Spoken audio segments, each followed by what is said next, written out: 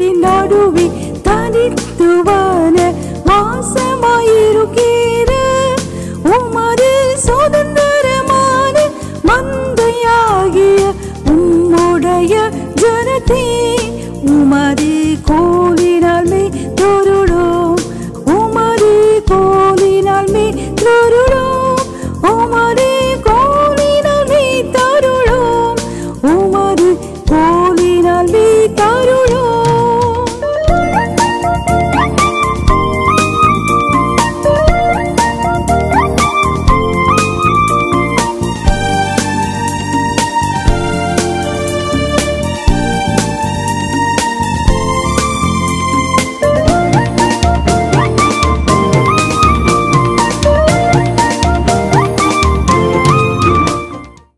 Righteous versus the wicked. Neethimanum, Thunmaarkanum. From Psalm 112, from verse 1 to 10.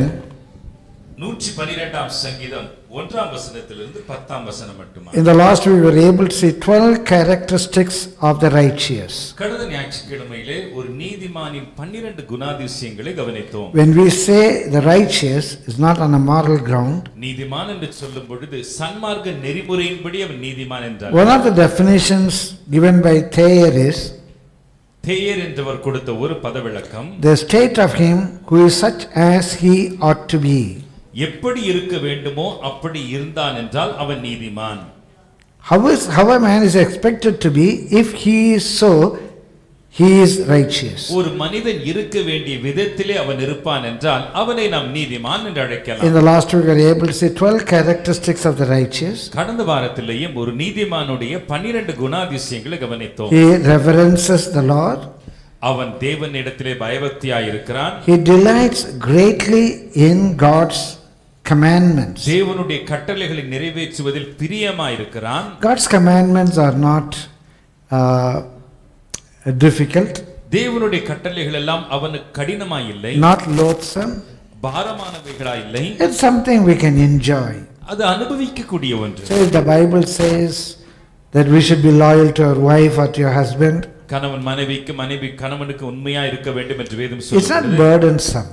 அது ஒரு பாரமானதல்ல. If the Bible says you should not lie, பொய் சொல்லக்கூடாது என்று வேதம் சொல்லும் பொழுது it's not burdensome. பாரமானதல்லவே. It's something for our good. நம்முடைய நன்மைக்காகத்தான். It's something that we can really delight over. அதை கடைபிடிப்பதில் நமக்கு பிரியமா இருக்க வேண்டும். Similarly, when the Bible says honor the Lord's day, கர்த்தருடைய நாளை கனம் பண்ணுங்கள் என்று வேதம் சொல்லும் it is like honor your parents. அது உங்களுடைய பெற்றோர்களை கனம் பண்ணுவது போலதான். It is not burdensome. அது பாரமானது. It is for our good. நம்முடைய நன்மை. The man is created like this. மனிதன் இப்படிதான் உருவாக்கப்பட்டான். 6 days he work for you. 6 நாட்கள் உனக்காக வேலை செய். For that man, that body. அந்த மனிதன் அந்த சரீரத்திற்கு. But he has got a soul. அவனுக்கு ஒரு ஆத்துமாவும் உண்டு. And he has to feed the soul. ஆத்துமாவை அவன் போஷிக்க வேண்டும். And once in 7 days, 7 நாட்களிலே ஒரு நாளிலே you keep it for your inner man. அதை உன்னுடைய உள்ளான மனுஷனுக்கு என்று ஒதுக்கி வை. It is in every religion. எல்லா மதத்திலேயும் உண்டு. In Jewish religion, யூத மதத்திலேயும், in Muslim, இஸ்லாமிய in மதத்திலேயும், Hinduism, Hindu in மதத்திலேயும், Zoroastrianism, ஜொராஸ்ட்ரிய மதத்திலேயும், in all religion. எல்லா மதங்களிலேயும் Once in a week they set for their spiritual life. வாரத்திலே ஒரு நாள் ஆன்மீக ஜீவியத்திற்கு என்று ஒதுக்கி That வைக்கிறார்கள். makes that man an integrated person. அந்த நாள் தான் அவனை ஒருங்கிணைத்த ஒரு மனிதனாய் So keeping மாற்றுகிறது. the Lord's day honorable should not be burdensome. கர்த்தருடைய நாளை கனம் பண்ணுவது பாரமானதாய் மாறக்கூடாது.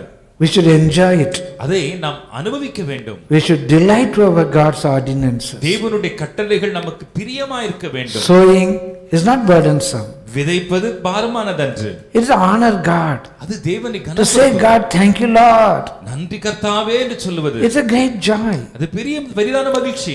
So he delights in God's ordinances. தேவனுடைய கட்டளைகளில் பிரியமாய் So இருக்கிறார். just imagine about the Lord's day. கர்த்தருடைய நாளை சிந்தித்து பாருங்கள். If you take me for an example. ஒருவேளை என்னை நீங்கள் உதாரணமா எடுப்பீர்களானால், After my salvation I was a student.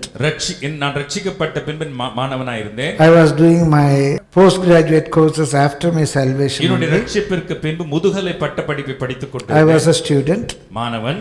Okay, I got a job. I was working. வேலை கிடைத்தது. நான் வேலைக்கு போய் கொண்டிருந்தேன். All 6 days I have to work. 6 நாட்கள் வேலை செய்ய வேண்டும். I got married. திருமணமானது. A family life came. குடும்ப வாழ்க்கை ஆரம்பித்தது. Okay, we got children. பிள்ளைகள் பிறந்தன. Our parents are with us. பெற்றோர்கள் எங்களோடு இருந்தார்கள். So we have seen all these levels. இந்த எல்லா கட்டங்களையும் நாங்கள் Some of you may be students. உங்களில் சிலர் மாணவர்கள். Some of you may be recently married. சிலருக்கு சமீபத்தில் திருமணமாகி இருக்கலாம். Some of you may have children. சிலருக்கு பிள்ளைகளும் You இருக்கலாம். got the commitments of your parents. பெற்றோரை குறித்த பொறுப்பு இருக்கலாம். All these things I have seen. இவைகள் எல்லாவற்றையும் நான் பார்த்திருக்கிறேன். In all these levels, இந்த எல்லா நிலைகளிலேயும் I consider the Lord's Day holy. கர்த்தருடைய நாளை நான் பரிசுத்தமாய் காத்துக்கொள்ளுகிறேன். It's a joy. அது எனக்கு ஒரு சந்தோஷம். Oh, I got only one day. எனக்கு ஒரு நாள் தான் இருக்கு. Is that only one day to look after my soul? ஆமா, என்னுடைய ஆத்துமாவை போஷிக்க அந்த ஒரு நாள். Only one day to look after the soul of my children. என்னுடைய பிள்ளைகளின் ஆத்துமாவை போஷிக்க அந்த ஒரு நாள் தான். That's a holy day. அது பரிசுத்தமான நாள். Why do I say this? It has never been burdensome. ஏன் இதை சொல்லுகிறேன்? எனக்கு இது ஒரு பாரமானதாகவே இருந்ததில்லை. In one level, ஒரு நிலையிலே, when we were at Anna Nagar at that time, அந்த நாட்களிலே நாங்கள் அண்ணா நகரில் இருந்தோம். on the way to Mugaper, முகப்பேருக்கு போகும் வழியிலே, Christy was a small boy, Hepsi was maybe 1 or 2 years old. Christie சின்ன பையனா இருந்தா, ஹெப்சிக்கு ஒரு 1 அல்லது 2 வயது இருக்கும். So our church service would be over by 1:30. பொதுவாக அப்போது நம்முடைய சபை ஆராதனைகள் 1:30 மணிக்கு மதியம் முடிந்துவிடும். From Prasavakam, பிரசவாக்கத்திலிருந்து we would go home. வீட்டுக்கு போவோம். In our church there was no love feast and all. எங்களுடைய சபையில அன்பின் விருந்தெல்லாம் இல்ல. So we would go home. நாங்க வீட்டுக்கு போவோம். Our parents were there. We had to take care of them also. பெற்றோர்கள் இருந்தார்கள், அவர்களை நாங்கள் பராமரிக்க வேண்டும். So we will lunch together maybe by 2:30. 2:30 மணிக்கு நாங்க எல்லாம் சேர்ந்து மதிய உணவு உட்கொள்ளுவோம். And 4 o'clock we would come for the Sunday school. 4 மணிக்கு ஞாயிறு பள்ளிக்கு வந்து விடுவோம். From Anna Nagar, அண்ணா நகரிலிருந்து we go all the way to Prasavakam, பிரசவாக்கத்துக்கு போய் attend the service, ஆராதனையில் பங்கெடுத்து go back to Anna Nagar, Anna Nagar திரும்ப போய் with our children. எங்க பிள்ளைகளோடு கூட தான் We finish our lunch. எங்க மதிய உணவு முடித்துக்கொண்டு 4 o'clock we would come back to the church. 4 மணிக்கு திரும்ப சபைக்கு. Every week. வாரம் Every week. வாரம் We take the Sunday school. ஞாயிற்றுக்கிழமை பள்ளி. It's 4:15 is the teacher's prayer. We will be there in teacher's prayer. 4:15 மணிக்கு ஆசிரியர்களுடைய ஜெபம் இருக்கும். அதுக்கு நாங்க வந்து சேர்ந்துருவோம். By 5:30 or 6 o'clock it will be over. 5:30 மணி 6க்குள்ள அது முடிஞ்சிரும். And sister would continue there for the evening service. மாலை ஆராதனைக்கு தொடர்ந்து சகோதரி அவர்கள் அங்கே தங்கி இருப்பாங்க. Mostly every week I would go out for preaching. ஏறக்குறைய ஒவ்வொரு வாரமும் நான் வெளி பிரசங்கத்துக்கு போய்டுவேன். Maybe she would go back home by 9 o'clock. ஒருவேளை அவங்க ஆராதனை எல்லாம் முடிஞ்சு வீட்டுக்கு 9 மணிக்கு திரும்ப போய்டுவாங்க. And I will be usually reaching home only by 10 o'clock. நான் பொதுவா இரவு 10 மணிக்கு தான் வீட்டு போய் சேருவேன். This is our holiday. இதுதான் எங்களுடைய விடுமுறை. We enjoyed it. இதை நாங்கள் அனுபவித்தோம். We enjoyed it. அதை மகிழ்ச்சியா அனுபவித்தோம். Today we reap the fruit of that joy. இன்றைக்கு அந்த சந்தோஷத்தின் பலனை நாங்கள் அறுத்தெடுக்கிறோம். So never honoring the Lord's Day should be burdensome. கர்த்தருடைய நாளை கனம் பண்ணுகிறது பாரமாகவே மாறக்கூடாது. It's a joy. அது மகிழ்ச்சி. It's a joy. அது சந்தோஷம். For the glory of the Lord I say. தேவ மகிமைக்கு என்று சொல்லுகிறேன். My dear brother, my dear sister. எனக்கு அருமையான சகோதரனே சகோதரியே. With all humility I tell you. நான் தாழ்மையோடு சொல்லுகிறேன். Suddenly somebody becoming pastor. ஏதோ திடீர்னு ஒரு நாள் அத்திப்பூத்தா போல பாஸ்டரா மாறறது இல்ல. The Lord knows us. கர்த்தர் எங்களை அறிந்திருக்கிறார். Knows every one of us.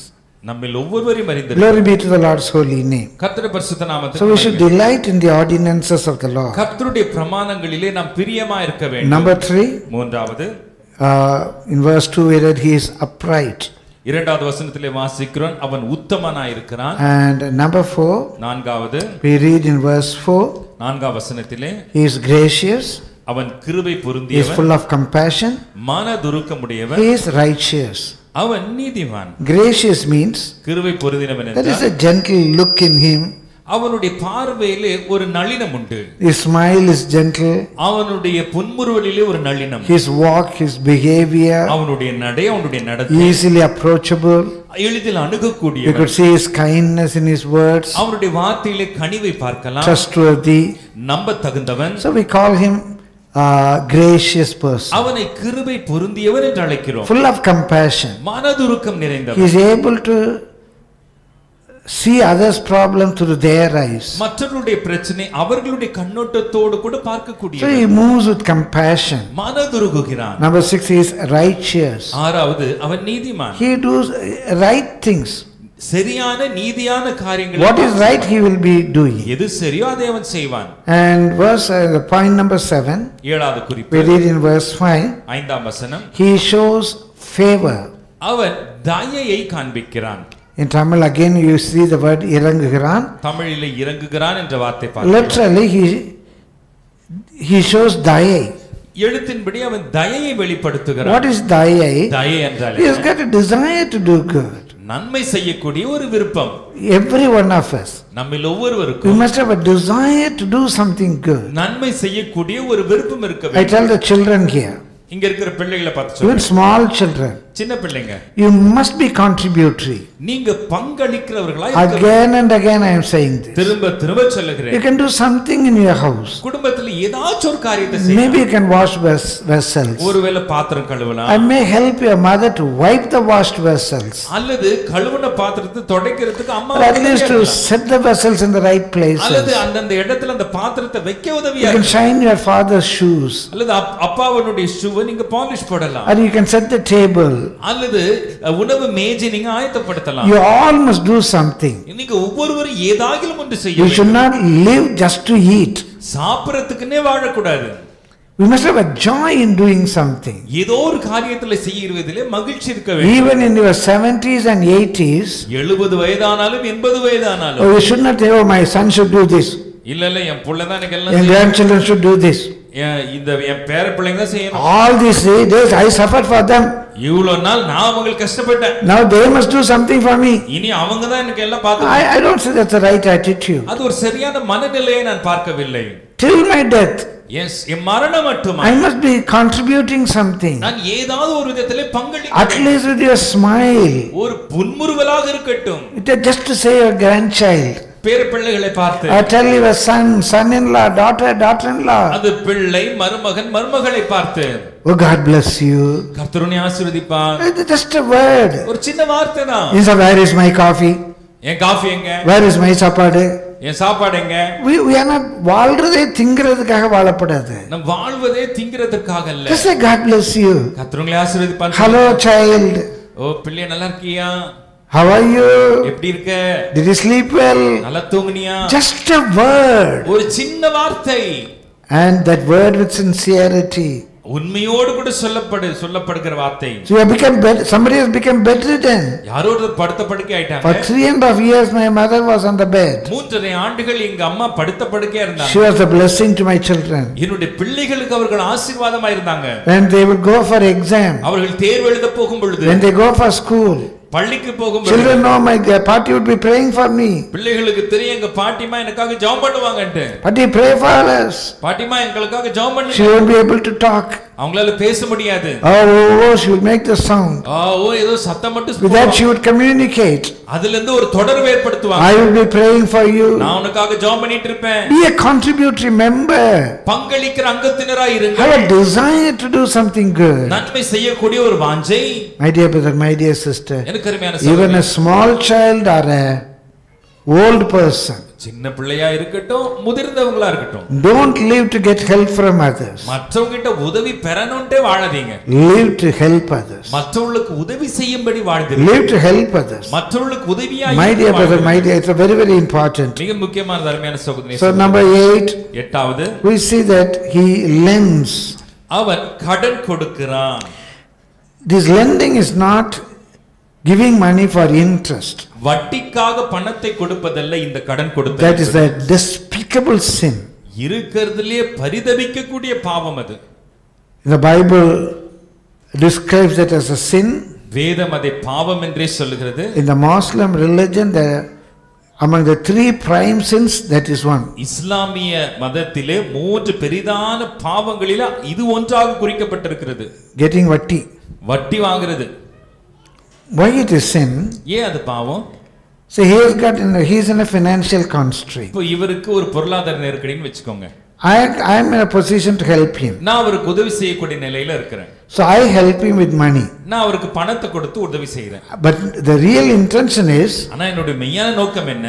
I get interest. எனக்கு வட்டி கிடைக்கணும். In other words, இன்னொரு விதத்துல சொன்னா, in his privation I get benefit. அவருடைய நெருக்கத்தை எனக்கு சாதகமா மாத்திக்கிறேன். We get phone, oh you got loan, you got personal loan, your loan is sanctioned. Why? அடிக்கடி அழைப்பு வருது இல்லையா, உங்களுக்கு லோன் கிடைச்சிருக்கு, உங்களுக்கு லோன் சாங்க்ஷன் ஆயிருக்கு. ஏன் அப்படி அழைப்பு? It's not because they are interested in you. ஏதோ அவங்க உங்க வாழ்க்கையில ஆர்வமா இருக்காங்கன்னு இல்ல. They are interested in getting your money. உங்க பணத்தை உங்க வட்டியை பெறறதுல அவங்க ஆர்வமா இருக்காங்க.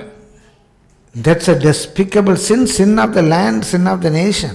அது ஒரு பரிதபிக்கக்கூடிய மோசமான தேசத்தின் பாவம், ஒரு மனுஷனுடைய பாவம்.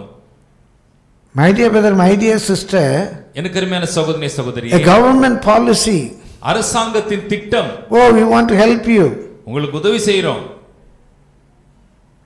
we'll give you loan for education, உங்களுக்கு கல்வி கடனை கொடுக்கிறோம், we give you loan for farming, நீ விவசாய கடனை கொடுக்கிறோம், we give you loan for vehicle, வண்டி வாங்க கடனை கொடுக்கிறோம். all those things they get money. இந்த எல்லாத்துலயும் அவங்க பணம் சம்பாதிக்கிறாங்க. That's not lending. அது கடன் கொடுக்கிறது இல்ல. The word lending is கடன் கொடுத்தல் என்றால் joining. இணைப்பது. In others' privations, மற்றவர்களுடைய நெருக்கத்தில் we join. நாம் இணைகிறோம். We say lend me a hand. உதவி கரத்தை நீட்டு. Lend me a hand. உன் கையை கொடு. I am unable to lift it up.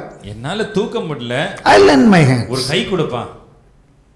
So the lending today, the meaning is totally different. இன்றைக்கு கடன் கொடுத்தலுடைய பொருள் முற்றிலுமாய் வேறுபட்டு இருக்கிறது. The கடன் கொடுத்தல் means கடமை செய்தல். கடன் கொடுத்தல் என்றால் கடமை செய்தல். So he is finding it difficult to lift. அதை தூக்க ரொம்ப கஷ்டப்படுறாரு. I lend my hands. அதை தூக்கிறதுக்கு நான் என் கையை கொடுக்கிறேன். I am not asking money for that. அதுக்காக நான் அவர்ட்ட பணம் கேட்கல. Then it's a labor. அப்போ அது கூலி ஆயிடும் இல்லையா? அது கூலி. அது கூலி. But I lend my hands. ஆனா என் கையை நான் கொடுக்கிறேன். I join him in his work. அவருடைய வேலையோடு கூட நான் இணைந்து கொள்கிறேன். My dear brother, my dear sister. எனக்கு அன்பான சகோதரனே சகோதரியே. You say lend me your ears. கொஞ்சம் உன் செவி கொடு. In Shakespeare, Mark Antony's speech, Shakespeare puts it like it, Romans, countrymen, lend me your ears. ஷேக்ஸ்பியருடைய நாடகத்திலே Mark Antony சொல்றாரு, ரோம ஜனங்களே உங்கள் செவியை கொடுங்கள். Doesn't mean that I'll give my ears and take some money out of it. அப்படினா என் காது கொடுத்ததனால கொஞ்சம் பணத்துல வாங்கிக்கிறேன். That is not lending. அது அல்ல கடன் கொடுத்தல். Listen passionately to what others say. மற்றவங்க சொல்றதை மனதுருக்கத்தோடு கூட செவி கொடுத்து கேட்க. Just give ears to what your wife says, brother. மனைவி சொல்வதை செவி கொடுத்து. Okay, be quiet. சரி வாய் மூடு. Don't be blah blah blah blah blah. சும்மா பெனாத்திட்டே இருக்காத. Lend your ears. செவி கொடுங்கள். கொஞ்சம் நான் ஒருத்தர் வளரிட்டு போட்டுமே கொஞ்சம் கேளுங்களேன். அதான் வளர்றாங்கன்னு சொல்லல. புருஷன் சொல்ற கொஞ்சம் கேளுங்களேன், அப்பா அம்மா சொல்றது கேளுங்களேன். That itself is a good nature. அதுவே ஒரு நல்ல சுபாவம். My dear brother, my dear sister. எனக்கு அருமையான சகோதரனே. Number 9. ஒன்பதாவது. Guides his affairs with discretion. அவன் தன்னுடைய காரியத்தை தன் காரியங்களை நியாயமானபடி நடத்துகிறான். நியாயமானபடி நடத்துகிறான். நியாயமானபடி நடப்பிக்கிறான். That is, he conducts his matter with equity or with discretion. தன்னுடைய காரியங்களை நியாயமானபடி சரி நிகரிலே நடத்துகிறான். What I have to do for my mother, எங்க அம்மாக்கு என்ன what I have to do for my wife, என் மனைவிக்கு என்ன what I have to do for my children, பிள்ளைகளுக்கு என்ன செய்யணும், what's my relationship with my co-borns, என் கூட பிறந்தவங்களோட உறவு எப்படி இருக்கு, what should I should do for my church, என்னுடைய சபைக்கு நான் என்ன செய்யணும், everything எல்லாமே he does with a discretion. எல்லாமே நியாயமானபடி செய்கிறான். Is not treating equally. எல்லாரையும் ஒரே விதத்துல பார்க்கறது. Equally is different from equity. எல்லாரையும் ஒரே விதத்துல பார்க்கிறதுக்கு எல்லாரையும் அவங்க நிலையில வைக்கிறது. Bear with me for saying this. நான் சொல்றத பொறுத்துக்கோங்க. The way he behaves with his wife, he cannot behave with his mother. மனைவிட்ட அவன் எப்படி நடந்துக்கறானோ அம்மாட்ட அப்படி நடந்துக்க முடியாது. There must be a difference. ஒரு வித்தியாசம் இருக்கணும். What he can do with his sisters, சகோதரியோட கூட எப்படி இருப்பாங்க, with his children, பிள்ளைகள், with neighbors. அயல் வீட்டார். Nobody can behave with his neighbors as he behaves with his wife. தன்னுடைய மனைவியோடு இருக்கிறது கூட அயல் வீட்டாரோட கூட இருக்க முடியுமா? It's not equal. We don't treat everybody equal. எல்லாரையும் ஒரே விதத்தில் நடத்துகிறது இல்ல பொருள். We have to treat everybody with equity. எல்லாரையும் அவரவருக்குரிய நிலையிலே நடத்த வேண்டும். That's beautiful. That is நியாயமானபடி நடக்கிறது. நியாயமானபடி நடத்துது. இது நியாயம். அம்மாக்கு செய்ய வேண்டிய கடமையை செய்கிற நியாயம், இது மனைவிக்கு செய்ய வேண்டிய கடமையை செய்கிற நியாயம். நியாயமானபடி நடக்கிறான். Number 10, that we read in verse 7. He is solid, trusting in the Lord. கர்த்தரை நம்பி திடனாய் இருக்கிறார். Let come what may. என்ன வந்தாலும் வரட்டும். Let come what may. என்ன வந்தாலும் trusting in the Lord. கர்த்தரை நம்பி he is solid. அவன் திடனாய் இருக்கிறான். And number 11 and 12 that we read in verses 9. 9ஆம் வசனத்திலே he has dispersed. வாரி இறைக்கிறான். The dispersed, scattered. அங்கு வாரி இறைக்கிறான், சிதறடிக்கிறான். It is not in a foolish way, spending lavishly. மதியினமாய் பணத்தை வீணாய் செலவு பண்ணுவதென்று. உதாரித்தனம் is different from உதாரத்துவம். உதாரித்தனத்துக்கும் உதாரத்துவத்துக்கும் வித்தியாசம் உண்டு. உதாரியாக செலவழிக்கிறது, உதாரியாக செலவு பண்ணுவது, that's a sin. அது பாவம். உதாரத்துவம், not being stingy, அது பிசினித்தனமா இல்லாதது. scattering liberally, தாராளமாய் சிதறடிப்பது.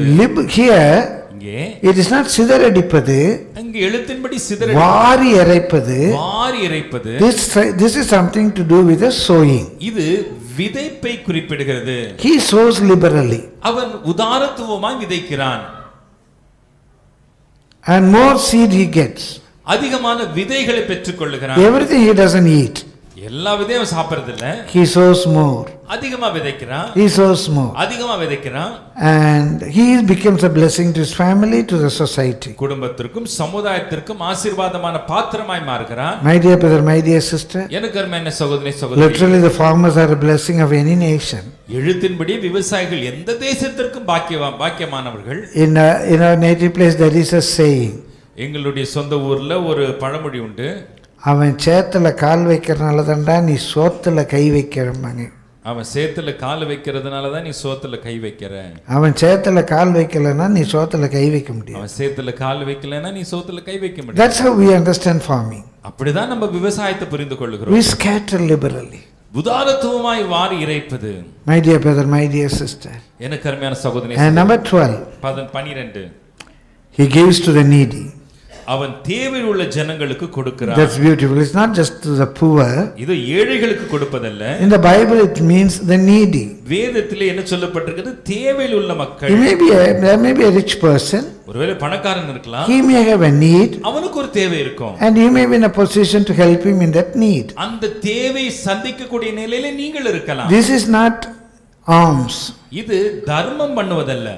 It is not just giving something to a பிச்சைக்காரன். ஏதோ பிச்சைக்காரனுக்கு பிச்சை போடுவதல்ல. This is to helping somebody in their need. தேவையில் உள்ள ஜனங்களுக்கு தேவை சந்திப்பது. Please listen carefully. கவனமாய் கேளுங்கள். As last week also I said, கடந்த வாரத்திலே சொன்னேன், when somebody is hungry, if you give fish, you can give him one time food. பசியா இருக்கிறவனுக்கு நீங்க மீனை கொடுத்தீங்கன்னா ஒருவேளை ஆகாரத்தை கொடுப்பீங்க. But if you can teach him how to fish, ஆனா அவனுக்கு மீன் பிடிக்க கற்றுக் கொடுத்தா, you can feed him all through his life. அவனுடைய ஜீவிய நாட்கள் முழுக்க So what is giving to the poor?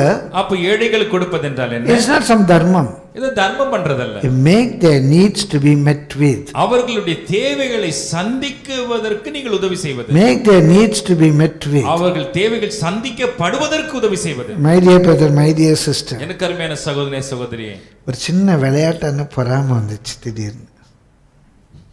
உங்களுக்கு வந்துச்சோ? அந்த பையன் நின்றுட்டே இருக்கானா, அவனை கூட கால் மாத்திரக்கு ஒருத்தர் வர்றாரு, நான் நின்றுட்டே இருக்கிறேன், யாரும் வரலையப்பா.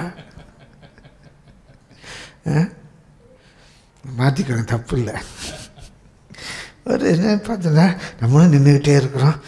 ஃபஸ்ட்டு நான் கொஞ்சம் நேரம் பேசுகிறேன், வரக்கூடாதா? மீதி நான் கண்ணி பண்ணிக்கிறேன். என்னப்பா நாங்களே யாராவது ஒருத்தர். சரி. My dear brother, my dear sister. எனக்கு அருமையான சகோதரனே, this is interesting anecdote. ஒரு சுவாரஸ்யமான காரியம். So it is giving to the needy. அது தேவையில் உள்ள ஜனங்களுக்கு கொடுப்பது. இவனுக்கு கால் வலிக்கு பேராது வாங்கப்பா. 2 சர்வீஸ் நிற்கிறாங்க, நானும் 2 சர்வீஸ் நிற்கிறேன்.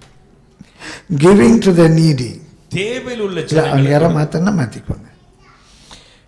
My dear brother, my dear sister. எனக்கு அருமையான சகோதரி சகோதரியே, So this is the nature.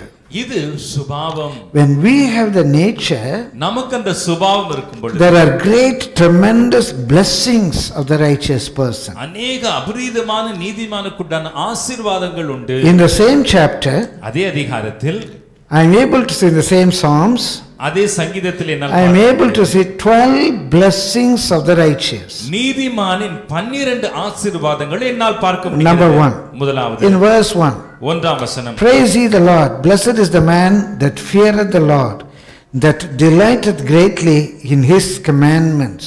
அல்லேலூயா, கர்த்தருக்கு பயந்து அவருடைய கட்டளைகளில் மிகவும் பிரியமாய் இருக்கிற மனுஷன் பாக்கியவான். Blessing number 1.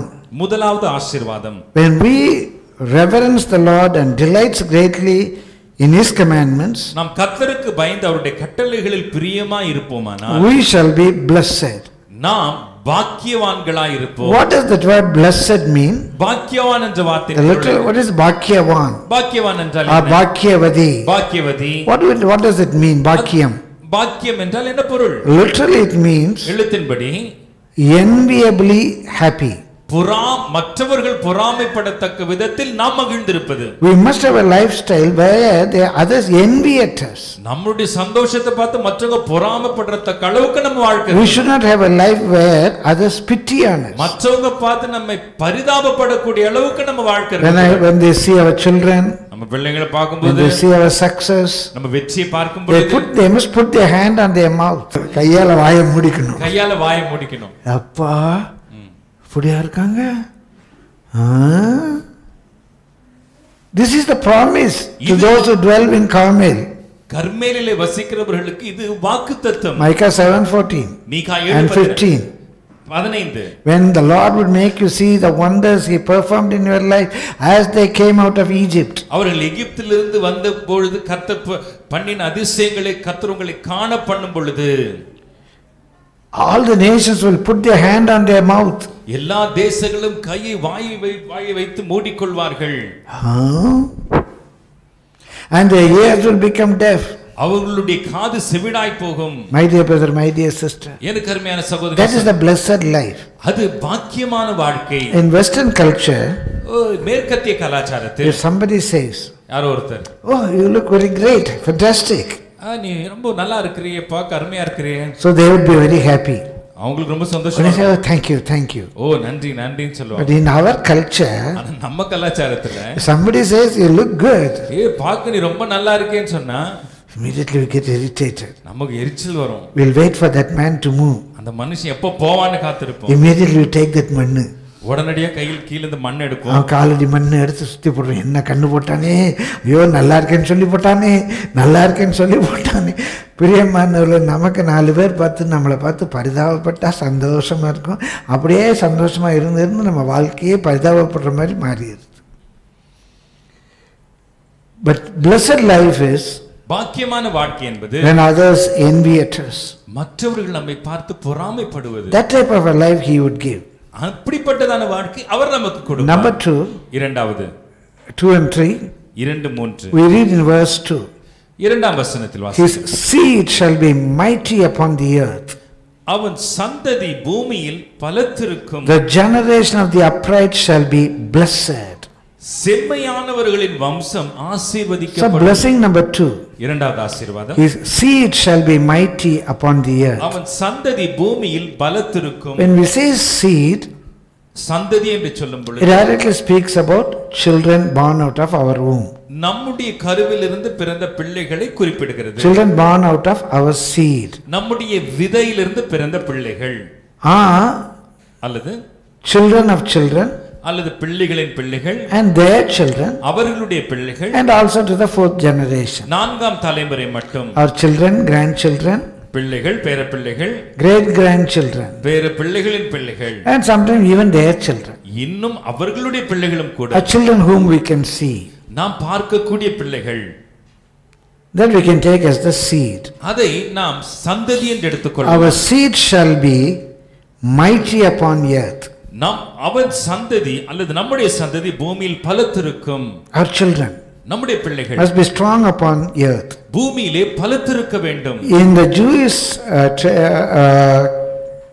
tradition or custom, யூத கலாச்சாரம் அல்லது பாரம்பரியத்திலே whenever they want God's blessing, they want the blessing for their children also. எப்பொழுதெல்லாம் கர்த்தருடைய ஆசீர்வாதத்தை அவர்கள் நாடுகிறார்கள், தங்களுடைய பிள்ளைகளுடைய ஆசீர்வாதத்தையும் வேண்டிக் கொள்கிறார்கள். Always the blessings of them go with the blessings of the children. எப்படியுமே அவர்களுடைய ஆசீர்வாதங்கள் பிள்ளைகளுக்கும் கடந்து போகும். We all love our children to be blessed. நம்முடைய பிள்ளைகள் ஆசீர்வதிக்கப்பட வேண்டும் என்று நாம் எல்லோரும் விரும்புவோம். In Psalm 25, சங்கீதம் 25 in verses 12 and 13, சங்கீதம் 25 12 13 வசனங்களில், what man is he that feareth the Lord? Him will he instruct in the way that he should choose. கர்த்தருக்கு பயப்படுகிற மனுஷன் எவனோ அவனுக்கு தாம் தெரிந்து கொள்ளும் வழியை போதிப்பார். His soul shall abide in prosperity, அவன் ஆத்துமா நன்மையில் தங்கும். and his seed shall inherit the land. அவன் சந்ததி பூமியை சுதந்தரித்துக் கொள்ளும். His seed shall inherit the land. அவன் சந்ததி பூமியை சுதந்தரித்துக் His கொள்ளும். seed shall be mighty upon earth. அவன் சந்ததி பூமியில் பலத்திருக்கும். When we are righteous before God, தேவனுக்கு முன்பாக நாம் நீதிமான்கள், our children will surely be blessed. நம்முடைய பிள்ளைகள் மெய்யாகவே They ஆசீர்வதிக்கப்படுவார்கள். shall be mighty in their school. அவர்கள் பள்ளிக்கூடங்களிலே In பலத்திருப்பார்கள். Carmel we heard many testimonies. கர்மேலிலே பல சாட்சிகள் கேள்விப்பட்டதுண்டு. Oh, in the sports I come first. விளையாட்டிலே நான் முதல் மாணவனா வந்திருக்கிறேன். This year I am the champion. இந்த வருஷம் நான் தான் வெற்றி கோப்பை The children have brought their certificates here. பிள்ளைகள் தங்களுடைய சான்றிதழ்களை இங்கே கொண்டு வந்திருக்கிறார்கள். Class first. நான் தான் பள்ளியிலே முதல் மாணவன்.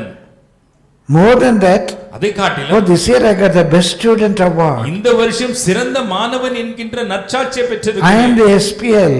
நான் தான் பள்ளி தலைவனாக இருக்கிறேன். I am in the college council. நான் தான் கல்லூரியின் ஆலோசனை சங்கத்திலே இருக்கிறேன். All from Carmel I am saying. இதெல்லாம் நான் கர்மேல இருந்தாங்க சொல்றேன். If you fear the Lord, நீங்கள் கர்த்தருக்கு பயப்படுவீர்களானா your children shall be mighty on the earth. உங்கள் பிள்ளைகள் பூமியிலே பலத்திருப்பார்கள். In every area, எல்லா பகுதிகளிலேயும் they will be mighty. அவர்கள் பலத்திருப்பார்கள். My dear brother, my dear sister, கர்த்தருடைய பரிசுத்த நாமத்துக்கு மகிமை they உண்டாகட்டும். inherit the earth. அவர்கள் பூமியை சுதந்தரிப்பார்கள். In Christ, கிறிஸ்துவுக்குள் not only they inherit the earth, பூமியை சுதந்தரிப்பது மாத்திரமல்ல, they inherit heaven also. அவர்கள் பரலோகத்தையும் The சுதந்தரிப்பார்கள். Lord wants to bless our children. கர்த்தருடைய பிள்ளைகளை ஆசீர்வதிக்க It is a விரும்புகிறார். promise to us. அது நமக்கு கொடுக்கப்பட்ட Your வாக்கு. children shall be taught of me and their peace shall be great. பிள்ளைகள் என்னால் போதிக்கப்பட்டிருப்பார்கள், அவருடைய சமாதானம் பெரிதா இருக்கும். One of the greatest blessings when we are righteous. நாம் நீதிமானா இருக்கும்போது பெரிய ஆசீர்வாதம். Our children are blessed. நம்முடைய பிள்ளைகள் Our பாக்கியவான்கள். children are blessed. பிள்ளைகள் ஆசீர்வதிக்கப்பட்டிருப்பார்கள். In my short span of ministry I have seen. என்னுடைய குறுகிய கால ஊழியத்திலே நான் I have பார்த்திருக்கிறேன். seen those who are God fearing, godly, கர்த்தருக்கு பயப்படுகிறவர்கள், பயபக்தி உள்ளவர்கள், and all their children are blessed. அவர்களுடைய பிள்ளைகள் எல்லாம் They are ஆசீர்வதிக்கப்பட்டிருக்கிறார்கள். mighty in every walk of life. தங்களுடைய வாழ்க்கையின் ஒவ்வொரு பகுதிகளிலும் In பலத்திருக்கிறார்கள். Psalm 37, சங்கீதம் 37 verses 25 and 26, 25 26 I have been young and I am old, yet I have not seen the righteous forsaken, nor his seed begging bread. நான் இளைஞனாய் இருந்தேன், முதிர் வயதுள்ளவனுமானேன், ஆனாலும் நீதிமான் கைவிடப்பட்டதையும் அவன் சந்ததி அப்பத்துக்கு இறந்து திரிகிறதையும் நான் காணவில்லை. That is the experience of the psalmist. அந்த சங்கீதக்காரனுடைய அனுபவம். With all humility I can say that is so with me in my experience. அது எல்லா தாழ்மையோடு கூட நான் சொல்ல முடியும். அது என்னுடைய அனுபவம். No one who is righteous, நீதிமானாகி his ஒருவனாகி seed has never been forsaken. அவனுடைய சந்ததி கைவிடப்பட்டதில்லை. His seed has never been forsaken. அவனுடைய சந்ததி கைவிடப்பட்டதே இல்லை. My dear brother, my dear sister, எனக்கு அருமையான சகோதரி சகோதரியே, his children, அவனுடைய பிள்ளைகள், children of children, பிள்ளைகளின் பிள்ளைகள், maybe the great grandchildren, ஒருவேளை பேர பிள்ளைகளின் பிள்ளைகள், surely they will be blessed. மெய்யாகவே அவர்கள் They ஆசீர்வதிக்கப்படுவார்கள். shall be mighty on the earth. அவர்கள் பூமியிலே பலத்திருப்பார்கள். In Psalm 37 verse 26, சங்கீதம் 37 26 all the day long He dealeth graciously and lendeth, and his seed is blessed. அவன் நித்தம் இறங்கி கடன் கொடுக்கிறான், அவன் சந்ததி ஆசீர்வதிக்கப்படும். Our children will be blessed. நம்முடைய பிள்ளைகள் The ஆசீர்வதிக்கப்படும். peace of your children will be great. உன் பிள்ளைகளுடைய சமாதானம் பெரிதாக இருக்கும். I tell the parents here, இருக்கிற பெற்றோர்களை with all பார்த்து love and affection, I tell you, எல்லா அன்போடும் அக்கறையோடும் கரிசனையோடும் சொல்லுகிறேன், if you really love your child, பிள்ளைகள் மேல் அன்பு கூறுவீர்களானால், if you want the peace of your children to be great, பிள்ளைகளுடைய சமாதானம் பெரிதாக இருக்க வேண்டும் என்று let your விரும்பினால் life be pleasing to God. உங்களுடைய வாழ்க்கை தேவனுக்கு பிரியமா இருக்கட்டும். When you please God, நீங்கள் தேவனுக்கு பிரியமா இருந்தால் your children will be blessed. பிள்ளைகள் Glory ஆசீர்வதிக்கப்படும். be to the Lord's holy name. கர்த்தருடைய பரிசுத்த நாமத்துக்கு மகிமை உண்டாவதாக. And number 3, மூன்றாவது, his generation shall be blessed. அவருடைய வம்சம் ஆசீர்வதிக்கப்படும். There's a difference between Sandadi and Vamsam. சந்ததிக்கும் வம்சத்துக்கும் வித்தியாசம் உண்டு. It is seed and generation. அது சந்ததி வம்சம். What's the difference? அதனுடைய வித்தியாசம் என்ன? To Abraham, ஆபிரகாமுக்கு Genesis 12:2, ஆதியாகமம் 12:2, Genesis 12:2, ஆதியாகமம் 12:2, and I will make of thee a great nation, and I will bless thee, and make thy name great, and be thou a blessing. நான் உன்னை பெரிய ஜாதியாக்கி உன்னை ஆசீர்வதித்து உன் பேரை பெருமைப்படுத்துவேன், நீ ஆசீர்வாதமாய் இருப்பாய். It's not only Isaac and Jacob, ஈசாக்கு யாக்கோபு மாத்திரமல்ல, not only Jacob's children. யாக்கோபின் பிள்ளைகள் மாத்திரமல்ல, I will make you a generation. நான் உன்னை ஒரு வம்சமாக்குவேன். A nation will be blessed in you. உனக்குள் ஒரு ஜாதி Just ஆசீர்வதிக்கப்படும். imagine Abraham, ஆபிரகாமை யோசித்து பார். just a single man. ஒரு தனி மனுஷன், In him, அவனுக்குள் there are 3 races who claim Abraham is our father, Abraham is our father. 3 ஜாதிகள் ஆபிரகாம் தான் எங்களுடைய தகப்பன் என்று இன்றைக்கு உரிமை கோருகிறார்கள். Jews say Abraham is our father, யூதர்கள் சொல்லுகிறார்கள் எங்களுடைய முற்பிதா ஆபிரகாம் என்று. and Muslims, இஸ்லாமியர்கள் they say Abraham is our father, அவர்களும் சொல்லுகிறார்கள் எங்களுடைய தகப்பன் ஆபிரகாம் என்று. and on our part Christians say, பங்கில கிறிஸ்தவர்கள் சொல்லுகிறோம், oh, that nation is only Christians, ஓ அந்த தேசம் கிறிஸ்தவர்களுடைய and the தேசம். Jadi only Christians. அந்த ஜாதி கிறிஸ்தவர்கள். Abraham is our father. Abraham எங்களுடைய தகப்பன். More than 50% of the population. உலக மக்கள் தொகையில 50 விழுக்காடுக்கும் அதிகமானோர். Abraham has never seen Israel. Abraham இஸ்ரவேலை பார்த்ததே He இல்லை. has never seen the Muslims. இஸ்லாமியர்களை பார்த்ததில்லை. Jesus said he desired to see the days of Jesus. He desired to see the days of Jesus. அவர் இயேசுவின் நாட்களை காண வாஞ்சியாய் But he had இருந்தார். never seen the days of Jesus. இயேசுவின் நாட்களை பார்க்கல, He has never seen Muhammad. Mohammed பார்க்கல, He has never seen Jacob. யாக்கோபு பார்க்கல. But ஆனாலும் all these 3 races say Abraham is our father, Abraham is our father. இந்த 3 ஜாதிகளும் என்ன சொல்லுகிறது? ஆபிரகாம் எங்களுடைய தகப்பன், ஆபிரகாம் எங்களுடைய தகப்பன் என்று. My dear brother, my dear sister, எனக்கு அருமையான சகோதரி in சகோதரி, him generations are blessed. அவருக்குள் வம்சங்கள் ஆசீர்வதிக்கப்படுகிறது. In Genesis chapter 17 verse 6, ஆதியாகமம் 17:6, Genesis chapter 17:6, ஆதியாகமம் 17:6, and I will make thee exceeding fruitful, and I will make nations of thee. உன்னை மிகவும் அதிகமாய் பலுக பண்ணி உன்னிலே ஜாதிகளை உண்டாக்குவேன். Many nations, அநேக ஜாதிகள், many races, அநேக இனங்கள். and kings shall come out of thee. உன்னிடத்திலிருந்து ராஜாக்கள் தோன்றுவார்கள். Kings shall come out of thee. உன்னிடத்திலிருந்து ராஜாக்கள் தோன்றுவார்கள். My dear brother, my dear sister, எனக்கு அருமையான சகோதரனே சகோதரியே, when the Lord blesses us கர்த்தர் நம்மை ஆசீர்வதிக்கும் out பொழுது of our family, நம்முடைய குடும்பத்தில் out of our generation, நம்முடைய வம்சத்திலிருந்து kings shall come. ராஜாக்கள் வருவார்கள். Not only the rulers of the world, இந்த உலகத்தின் ராஜாக்கள் மாத்திரமல்ல, the coming of the Lord delays. I sincerely desire கர்த்தருடைய வருகை தாமதிக்குமேனால் நான் மெய்யாகவே வாஞ்சிக்கிறேன், out of my generation என்னுடைய வம்சத்திலிருந்து pastors must come, போதகர்கள் எழும்ப வேண்டும். Evangelists must come. சுவிசேஷகர்கள் வர வேண்டும். Missionaries must come. மிஷனரிகள் வர வேண்டும். Those who can turn world upside down. உலகத்தை தலைகீழ் ஆக்குகிறவர்கள் வர வேண்டும். Those who can spread this good news. இந்த நற்செய்தியை பரப்ப Those who can plunder hell and replenish heaven. நரகத்தை கொள்ளையிட்டு பரலோகத்தை நிரப்பக்கூடியவர்கள். They should come out of our race. நம்முடைய வம்சத்திலிருந்து வர வேண்டும். My dear brother, my dear sister. எனக்கு அருமையான சகோதரனே சகோதரி. This is a very big chain. இது ஒரு பெரிய ஒரு சங்கிலி. I have never seen my grandparents. என்னுடைய தாத்தா பாட்டியை நான் பார்த்ததில்லை. Neither paternal nor maternal. என்னுடைய அம்மா வழி தாத்தா பாட்டி பார்த்ததில்லை, என்னுடைய அப்பா வழி தாத்தா பாட்டி. But I heard about both the tatas. ஆனா ரெண்டு தாத்தாக்களை குறித்து நான் கேள்விப்பட்டிருக்கிறேன். My maternal grandfather, என்னுடைய அம்மா வழி தாத்தா, is a very pious religious man. ரொம்ப பயபக்தி உள்ள மனுஷன் கேள்விப்பட்டிருக்கிறேன். In those days he was a teacher. அந்த நாட்களிலே அவர் உபாத்தியாரா இருந்தார். And he was a nartayer, what we call a pastor, a priest in the CMS church. அந்த நாட்களிலே CMS சபையிலே ஒரு உபாத்தியாயராக இருந்தார் என்று கேள்விப்பட்டிருக்கிறேன். And they call him nartayer. நாட்டையர் என்று சொல்வார்கள். And he has built many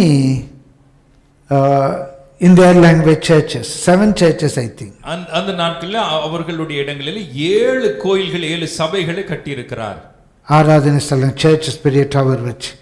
Some of the churches are very big today. பெரிய பெரிய ஆராதனை ஸ்தலங்கள், ஆராதனை கூடாரங்கள் பெரிய இன்றைக்கும் பெரிதானவைகள். அவைகள் CSA church they say no.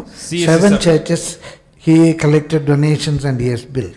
7 சபைகளை கட்டுவதற்கு அவர் பணத்தை எல்லாம் டொனேஷன்ல சேகரித்து அவர் கட்டி இருக்கிறார் என்று கேள்விப்பட்டேன். Very strong in the truth that he knew. அவர் அறிந்த சத்தியத்தில் உறுதியா இருந்தவர். So when I got saved, நான் ரட்சிக்கப்பட்ட some of my elderly relatives used to say, எங்க வீட்ல இருந்த சில முதியவர்கள் மூப்பர்கள் சொன்னார்கள், ஓ தாத்தா ஆவிதான் எனக்கு வந்திருக்கு. ஓ தாத்தாவோட ஆவிதான் எனக்கு வந்திருக்கு. So my tata was such a great pious man, there are a lot of stories about him. என் தாத்தா ரொம்ப பயபக்தி உள்ள மனுஷன், அவரை குறித்து நிறைய கதைகள் உண்டு. And his mother, அவருடைய தாய், my great grandmother, என்னுடைய பூட்டி, she was anointed. அவங்க அபிஷேகம் பெற்றவங்க. In those days they didn't know anything about the Holy Spirit. அந்த நாட்கள பரிசுத்த ஆவினா என்னன்னு உங்களுக்கு தெரியாது. Yes, she would sit on the திண்ணை. அவங்க வீட்டு திண்ணையில உட்கார்ந்து and she will say something blah blah blah blah. blah blah blah blah னு இத சொல்லிட்டே இருப்பாங்க. Nobody knew it was speaking in tongues. யாருக்குமே தெரியாது அவங்க அந்நிய பாஷையில பேசுறாங்க. And she would pray for the people, they would get healed. அவங்க வரவங்களுக்குலாம் ஜெபம் பண்ணுவாங்க, அவங்க சுகமடைவாங்க. She will keep a chembu by her side. பக்கத்துல சொம்பு வச்சிருப்பாங்க.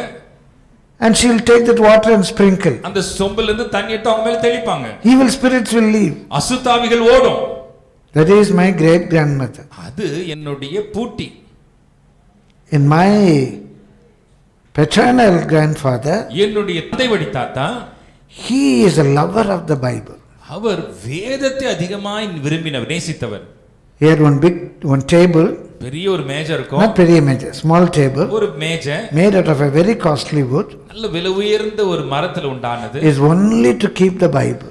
வெறுமனே வேதாகமத்தை வைக்கிறதுக்குன்னே அந்த மேஜை இருக்கு. Nothing else can be placed on the table. அந்த மேஜையில வேற ஒன்றும் வைக்க கூடாது. Is in my sister's house. அது என்னுடைய சகோதரி வீட்ல இருக்கு. Only to keep the Bible. அது வேதத்தை வைக்க மட்டுமே. He had a very big Bible. பெரிய வேதம் இருந்தது. I don't know what was he reading. அவர் என்ன வாசிச்சாரு? In those days there are pencils, one side blue, one side red. அந்த நாட்கள்ல பென்சில் ஒரு பக்கம் ப்ளூ கலர், ஒரு பக்கம் red colour. How many have seen pencils like that? எத்தனை பேர் அப்படிப்பட்ட பென்சிலை பார்த்திருக்கீங்க? கொஞ்சம் பேர் தான் பார்த்திருக்காங்க. ஐயோ. Blue color, one side red color. ஒரு பக்கம் ப்ளூ கலர், ஒரு பக்கம் ரெட் கலர் இருக்கும். Almost every verse he would have underlined. எல்லா வசனங்களையும் ஒரு அடிக்கோட்டு இருக்கு. Either blue line or red line. ஒன்னு நீல நிறத்துல இல்ல சிவப்பு நிறத்துல அடிக்கோட்டு. I have seen that Bible. நான் அந்த வேதத்தை பார்த்திருக்கேன். My dear brother, my dear sister. எனக்கு அருமையான சகோதரனே, my tata is not from a Christian background. எங்க தாத்தா கிறிஸ்தவ பின்னணியில் வந்தவர் அல்ல. And my great grandmother, என்னுடைய பூட்டி, her name is பத்திரகாளி. அவங்க பேர் பத்திரகாளி. பயந்துடாதீங்க. பத்திரகாளி கொள்ளு பேர முன்னால் நிற்கிறான்டா. My dear brother, my dear sister. எனக்கு அருமையான But my tata was, lover of the Bible. ஆனாலும் என்னுடைய தாத்தா வேதத்தை அதிகமாய் நேசித்தவர். Today I am serving the Lord. இன்றைக்கு நான் கர்த்தருக்கு ஊழியம் செய்து கொண்டிருக்கிறேன். Your generation shall be blessed. உங்களுடைய வம்சம் ஆசீர்வதிக்கப்படும். Your generation shall be blessed. உங்கள் வம்சம் ஆசீர்வதிக்கப்படும். My dear brother, my dear sister. எனக்கு அருமையான சகோதரனே, சகோதரி. I am coming from a college called St. John's College, Palayangottai. பாளையங்கோட்டையில் இருக்கிற தூய யோவான் கல்லூரியின் பின்னணியில் இருந்து வருகிறேன். This college was formerly founded by missionaries. இந்த கல்லூரியானது நாட்களிலே மிஷனரிகளால் தோற்றுவிக்கப்பட்ட ஒன்று. Just close to our college there is a chapel called Glorienda. அந்த கல்லூரிக்கு பக்கத்திலே ஒரு ஜெப ஆலயம் உண்டு, Glorienda என்கின்ற. And it is believed that Glorienda is the first missionary who came to India. இந்தியாவுக்கு வந்த முதல் மிஷனரி இந்த Glorienda என்று நான் கேள்விப்படுகிறேன். Her chapel is there. அந்த அம்மாவுடைய அந்த ஜெப ஆலயம் அங்க இருக்கு. For the glory of the Lord I say, தேவ மகிமைக்கு என்று சொல்ல, at one point of time, ஒரு கட்டத்திலே many servants of God, அநேக தேவ ஊழியர்கள், servants of God who are mightily used, தேவனால் வல்லமையாய் பயன்படுத்தப்பட்டவர்கள், they are all from that one college. அந்த ஒரு கல்லூரியிலே படித்து வந்தவர்கள். Your generation shall be blessed. ஒரு வம்சம் ஆசீர்வதிக்கப்படும். Your generation shall be blessed. உங்கள் வம்சம் ஆசீர்வதிக்கப்படும். My dear brother, my dear sister, எனக்கு அருமையான சகோதரி, I love to show you one verse. Yes, Exodus 20 verse 6. யாத்ராகமம் 20ஆம் அதிகாரம் 6ஆம் வசனம். யாத்ராகம் 20:6. Please read. யாத்ராகம் 20:6. என்னிடத்தில் அன்பு கூர்ந்து என் கற்பனைகளை கைக்கொள்ளுகிறவர்களுக்கோ 1000 தலைமுறை மட்டும் இரக்கம் செய்கிறவராய் இருக்கிறேன். 1000 generation. 1000 தலைமுறை மட்டும். You can see your children. உங்க பிள்ளைகளை நீங்க பார்க்கலாம். Mostly we all can see our grandchildren. பொதுவா நம்முடைய பேர பிள்ளைகளை நம்ம பார்ப்போம். Some may be blessed to see even our great grandchildren. ஒரு சிலருக்கு பேர பிள்ளைகளுடைய பிள்ளைகளை பார்க்கக்கூடிய பாக்கியமும் இருக்கும். In one way, ஒரு விதத்திலே, because of my sister, என்னுடைய சகோதரி நிமித்தமாக, I am also a Putan. நானும் ஒரு பூட்டன் தான். Their grandchildren, children. அவர்களுடைய பேர பிள்ளைகள், அவருக்கு பிறந்த பிள்ளைகள். The third generation. மூன்றாம் தலைமுறை. Maybe you may be able to see the fourth generation. ஒருவேளை அதிகபட்சமாய் நான்காம் தலைமுறையும் நீங்கள் பார்க்கலாம். Can you say what is the next generation for Kollu Tata? சரி, கொள்ளு பேரனுக்கு அதுக்கு அடுத்த வர தலைமுறை என்ன சொல்லலாம்? தாத்தா, கொள்ளு தாத்தா, எள்ளு தாத்தா. கரெக்டா சொல்லிட்டீங்கப்பா. அவர் எள்ளூர்ல கொடுத்துடலாம். எள்ளு தாத்தா, எள்ளு பாட்டி. You can even become an எள்ளு தாத்தா, எள்ளு பாட்டி. நீங்க எள்ளு தாத்தா, எள்ளு பாட்டியாகவும் மாறலாம். Maybe we may not be able to see more than that. ஆனா அத காட்டில அதிகமா நம்ம பார்க்க முடியுமான்னு தெரியல. But the Lord says, கர்த்தர் சொல்லுகிறார், whether you can see or not, உங்களால் பார்க்க முடிந்தாலும் 1000 generations. 1000 தலைமுறை. There's approximately 40,000 years. சொல்ல போனால் 40,000 ஆண்டுகள். One generation is only 40 years. ஒரு தலைமுறை என்றால் 40 ஆண்டுகள் தான். 1000 generations. 1000 தலைமுறை என்றால் 40,000 years. 40,000 ஆண்டுகள்.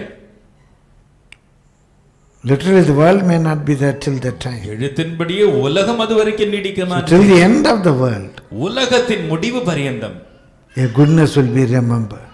உன்னுடைய நன்மை நினைவு கூறப்படும். Your generation will be blessed. உன் வம்சம் ஆசீர்வதிக்கப்படும். What a great blessing it is. என்ன எப்பேற்பட்டதான ஆசீர்வாதம் இது. Your seed will be blessed. உன்னுடைய சந்ததி ஆசீர்வதிக்கப்படும். Not only your seed, சந்ததி மட்டுமல்ல, your generation will be blessed. உன் வம்சமும் ஆசீர்வதிக்கப்படும். Glory be to the Lord's holy name. கர்த்தருடைய பரிசுத்த நாமத்திற்கு மகிமை உண்டாவதாக. It is not because we are Christians. ஏதோ நாம் கிறிஸ்தவர்களாய் இருப்பதினால் அல்ல. It is not because we belong to Christianity. கிறிஸ்தவ மதத்தை சார்ந்தவர்களாய் இருப்பதினால் அல்ல. My dear brother, my dear sister. இந்த கர்மையான சகோதரி சகோதரியே, Not because we are baptized, not because we go to a church, not because we pay our tithes. ஞானஸ்தானம் பெற்றதினாலோ, சபைக்கு போறதினாலோ, இல்ல தசமபாகம் கொடுப்பதினாலோ, all are important. இதெல்லாம் முக்கியம்தான். But much more than that. இதை காட்டிலும் These following these rudiments is a basic thing. இந்த சடங்குகளை, இந்த காரியங்களை கடைபிடிக்கிறது அடிப்படையானவைகள். But the weightier things, Jesus said, weightier things. ஆனால் இயேசு சொன்னார், பெரிதானவைகள், மேலானவைகள். Your life. உங்க ஜீவன், ஜீவியம். உங்க ஜீவியம், your வாழ்க்கை. உங்களுடைய வாழ்க்கை. That is pleasing to God. அது தேவனுக்கு பிரியமாய் இருக்கு. That is acceptable to men. அது மனுஷனுக்கு ஏற்றுக்கொள்ளக்கூடிய. Blessing to others. மற்றவர்களுக்கு ஆசீர்வாதம். Surely your generations will be blessed. மெய்யாகவே உன் வம்சங்கள் ஆசீர்வதிக்கப்படும். I can go on and on and on. நான் சொல்லிக் கொண்டே போகலாம். And number 4. நான்காவது. 4, 5, 6. We read in verse 3. மூன்றாம் வசனத்திலே 4, 5, 6 வாசிக்கிறோம். Are blessings. 4, 5, 6 blessings, ஆசீர்வாதங்கள். Wealth and riches shall be in his house, and his righteousness endureth forever. ஆஸ்தியும் ஐஸ்வரியமும் அவன் வீட்டில் இருக்கும், அவனுடைய நீதி என்றைக்கும் நிற்கும். Wealth and riches. ஆஸ்தியும் ஐஸ்வரியமும். Wealth is different from riches.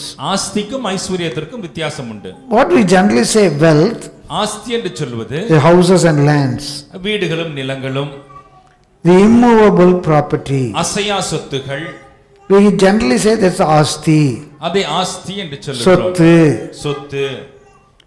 But literally, எழுத்தின்படி asti is not that. ஆஸ்தி என்பது அதுவல்ல. The word wealth, ஆஸ்தி என்றால் the word wealth, wealth என்கிற வார்த்தை comes from wellness. wellness என்கிற வார்த்தையிலிருந்து வருகிறது. It comes from wellness. wellness. Wealth is basically wellness. wealth என்கிற ஆங்கில வார்த்தை wellness என்று வருகிறது. We are well. நாம் நலமுடன் இருக்கிறோம். That is the real wealth. எல்லா நலமுடன் இருப்பதுதான் மெய்யான ஆஸ்தி. My dear brother, my dear sister, எனக்கு அருமையான சகோதரி, whether we got a rental house or an own house, வாடகை வீடோ சொந்த வீடோ, we must have a house with nimadi. நிம்மதியான வீடு இருக்கணும். We must have a house with nimadi. வீட்ல நிம்மதி We இருக்கணும். bought a beautiful flat. நல்ல ஒரு அருமையான ஒரு ஃபிளாட் வாங்கிட்டோம். In the upper flat, அந்த நம்ம ஃபிளாட்டுக்கு மேல இருக்கிறவங்க, there's a gundu lady. ஒரு குண்டு பெண்மணி. She is practicing every day Bharatanatyam to slim her. ஒவ்வொரு நாளும் அவங்க ஒல்லி ஆகிறதுக்கு பரதநாட்டியம் அவங்க வந்து பயிற்சி. Dang, we fear the roof will fall on our head. டம் டம் டம் ஒரு சத்தத்துல எங்கடா கூரை பிச்சிட்டு விழுமோன்னு பயப்படுறீங்க. In the opposite door, எதிர் வீடு, there's somebody, யாரோ ஒருத்தர், very big hearted fellow. ரொம்ப உதார குணமுள்ளவன். He keeps his TV so high that everybody could benefit. தொலைக்காட்சி பெட்டியினுடைய சத்தத்தை ரொம்ப உச்ச ஸ்தாயில வைப்பார், எல்லாரும் கேட்கணும்னு. Very nice fellow. நல்ல மனுஷன். The right side, உங்களுக்கு வலது பக்கத்துல இருக்கிற வீட்டுக்காரர் always fighting. எப்போ பார்த்தாலும் சண்டை. Fight. சண்டை. You bought that house. இந்த பிளாட்டை வாங்கிட்டீங்க. You are unable to go in, you are unable to live in. உள்ள போகும் வாழவும் முடியல, அங்கிருந்து வெளியே வரவும் முடியல. That time you may think, oh, it is better that we be in a rental house. அப்ப யோசிப்பீங்க, ஐயோ வாடகை வீட்ல இருக்கிறது மேல் போல இருக்கு. If I don't like this house, at least I can go to another house. ஒருவேளை இந்த வீட்டை பிடிக்கலனா இன்னொரு வீட்டுக்கு நான் குடியேறலாமே. And you are in a rental house. நீங்க வாடகை வீட்ல இருக்கீங்க. And all of a sudden the owner says, I want this house. திடீர்னு வீட்டுக்காரர் சொல்றாரு, ஏமா நீ வீட்டை காலி பண்ணு, எனக்கு வீடு வேணும். Oh, it's better that we got our own house. நமக்குன்னு சொந்த வீடு இருந்தா எவ்வளவு நல்லா இருக்கும். My dear brother, my dear sister, எனக்கு அருமையான it is not வாடகை வீடு or சொந்த வீடு. வாடகை வீடோ சொந்த வீடோ அல்ல. It is wealth. அது நலமுடைமை. நலமுடைமை. Oh, beautiful word. We must have wealth. நமக்கு நலமுடைமை இருக்க வேண்டும். Wherever it may be. எங்க இருந்தாலும் சரி. My dear, in the house there must be நிம்மதி. வீட்டிலே நிம்மதி இருக்க வேண்டும். Somebody goes out. அது வெளியே போறோம். Hey, why do you go out? ஏன் வெளியே போற? நிம்மதியை தேடி போறேன். நிம்மதியை தேடி போறேன். நிம்மதி எங்க இருக்கு? வீட்ல இல்ல. நிம்மதி டாஸ்மாக்ல இருக்கான். அவன் வீட்டுல நிம்மதி இருந்தா அவன் எங்க போறான்? நிம்மதியை தேடி போறேன். வீட்டுல நிம்மதி இருக்கணும். That's the wealth.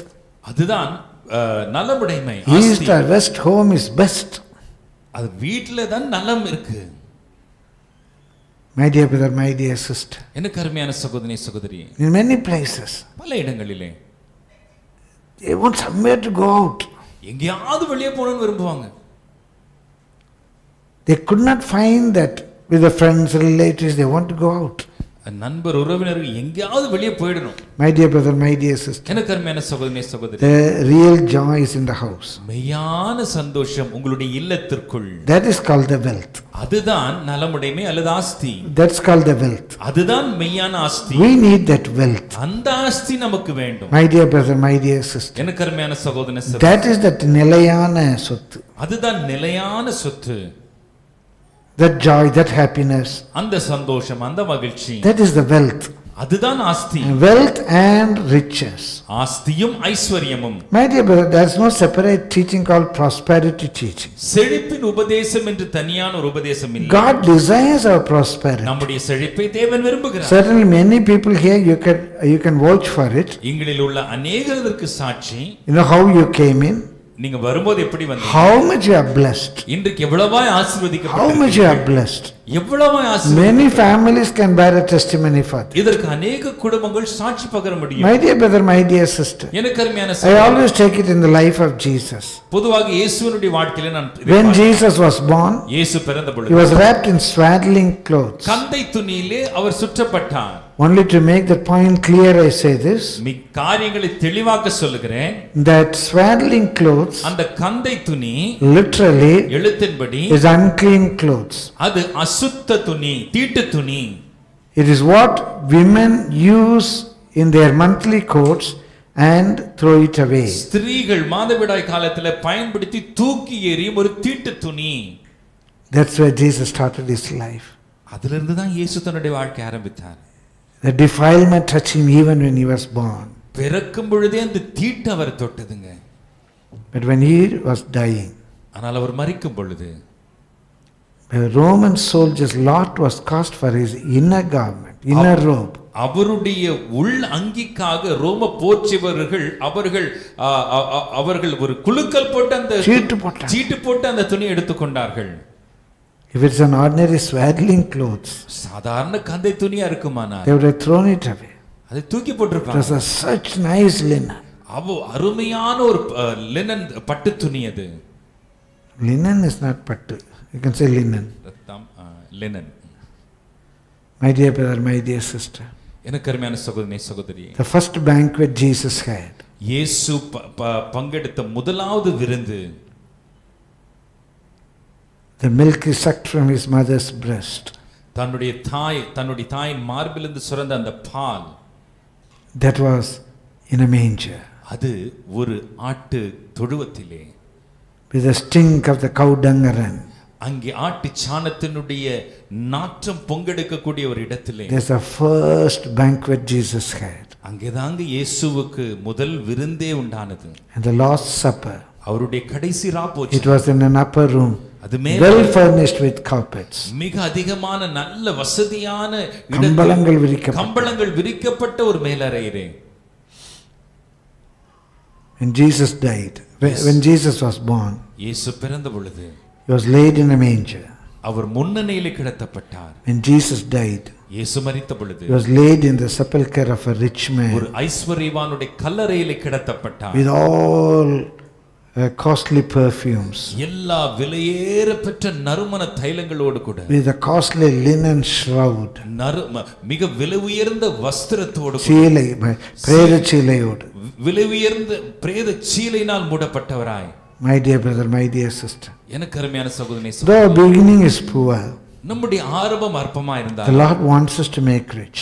நம்மை ஐஸ்வரியவானாக்கும்படி தேவன், the Lord wants us to make rich. நம்மை ஐஸ்வரியவானாக்க, we shall lack no good thing. நமக்கு ஒரு நன்மையும் we குறைவு. don't want the riches that could bring pain and suffering.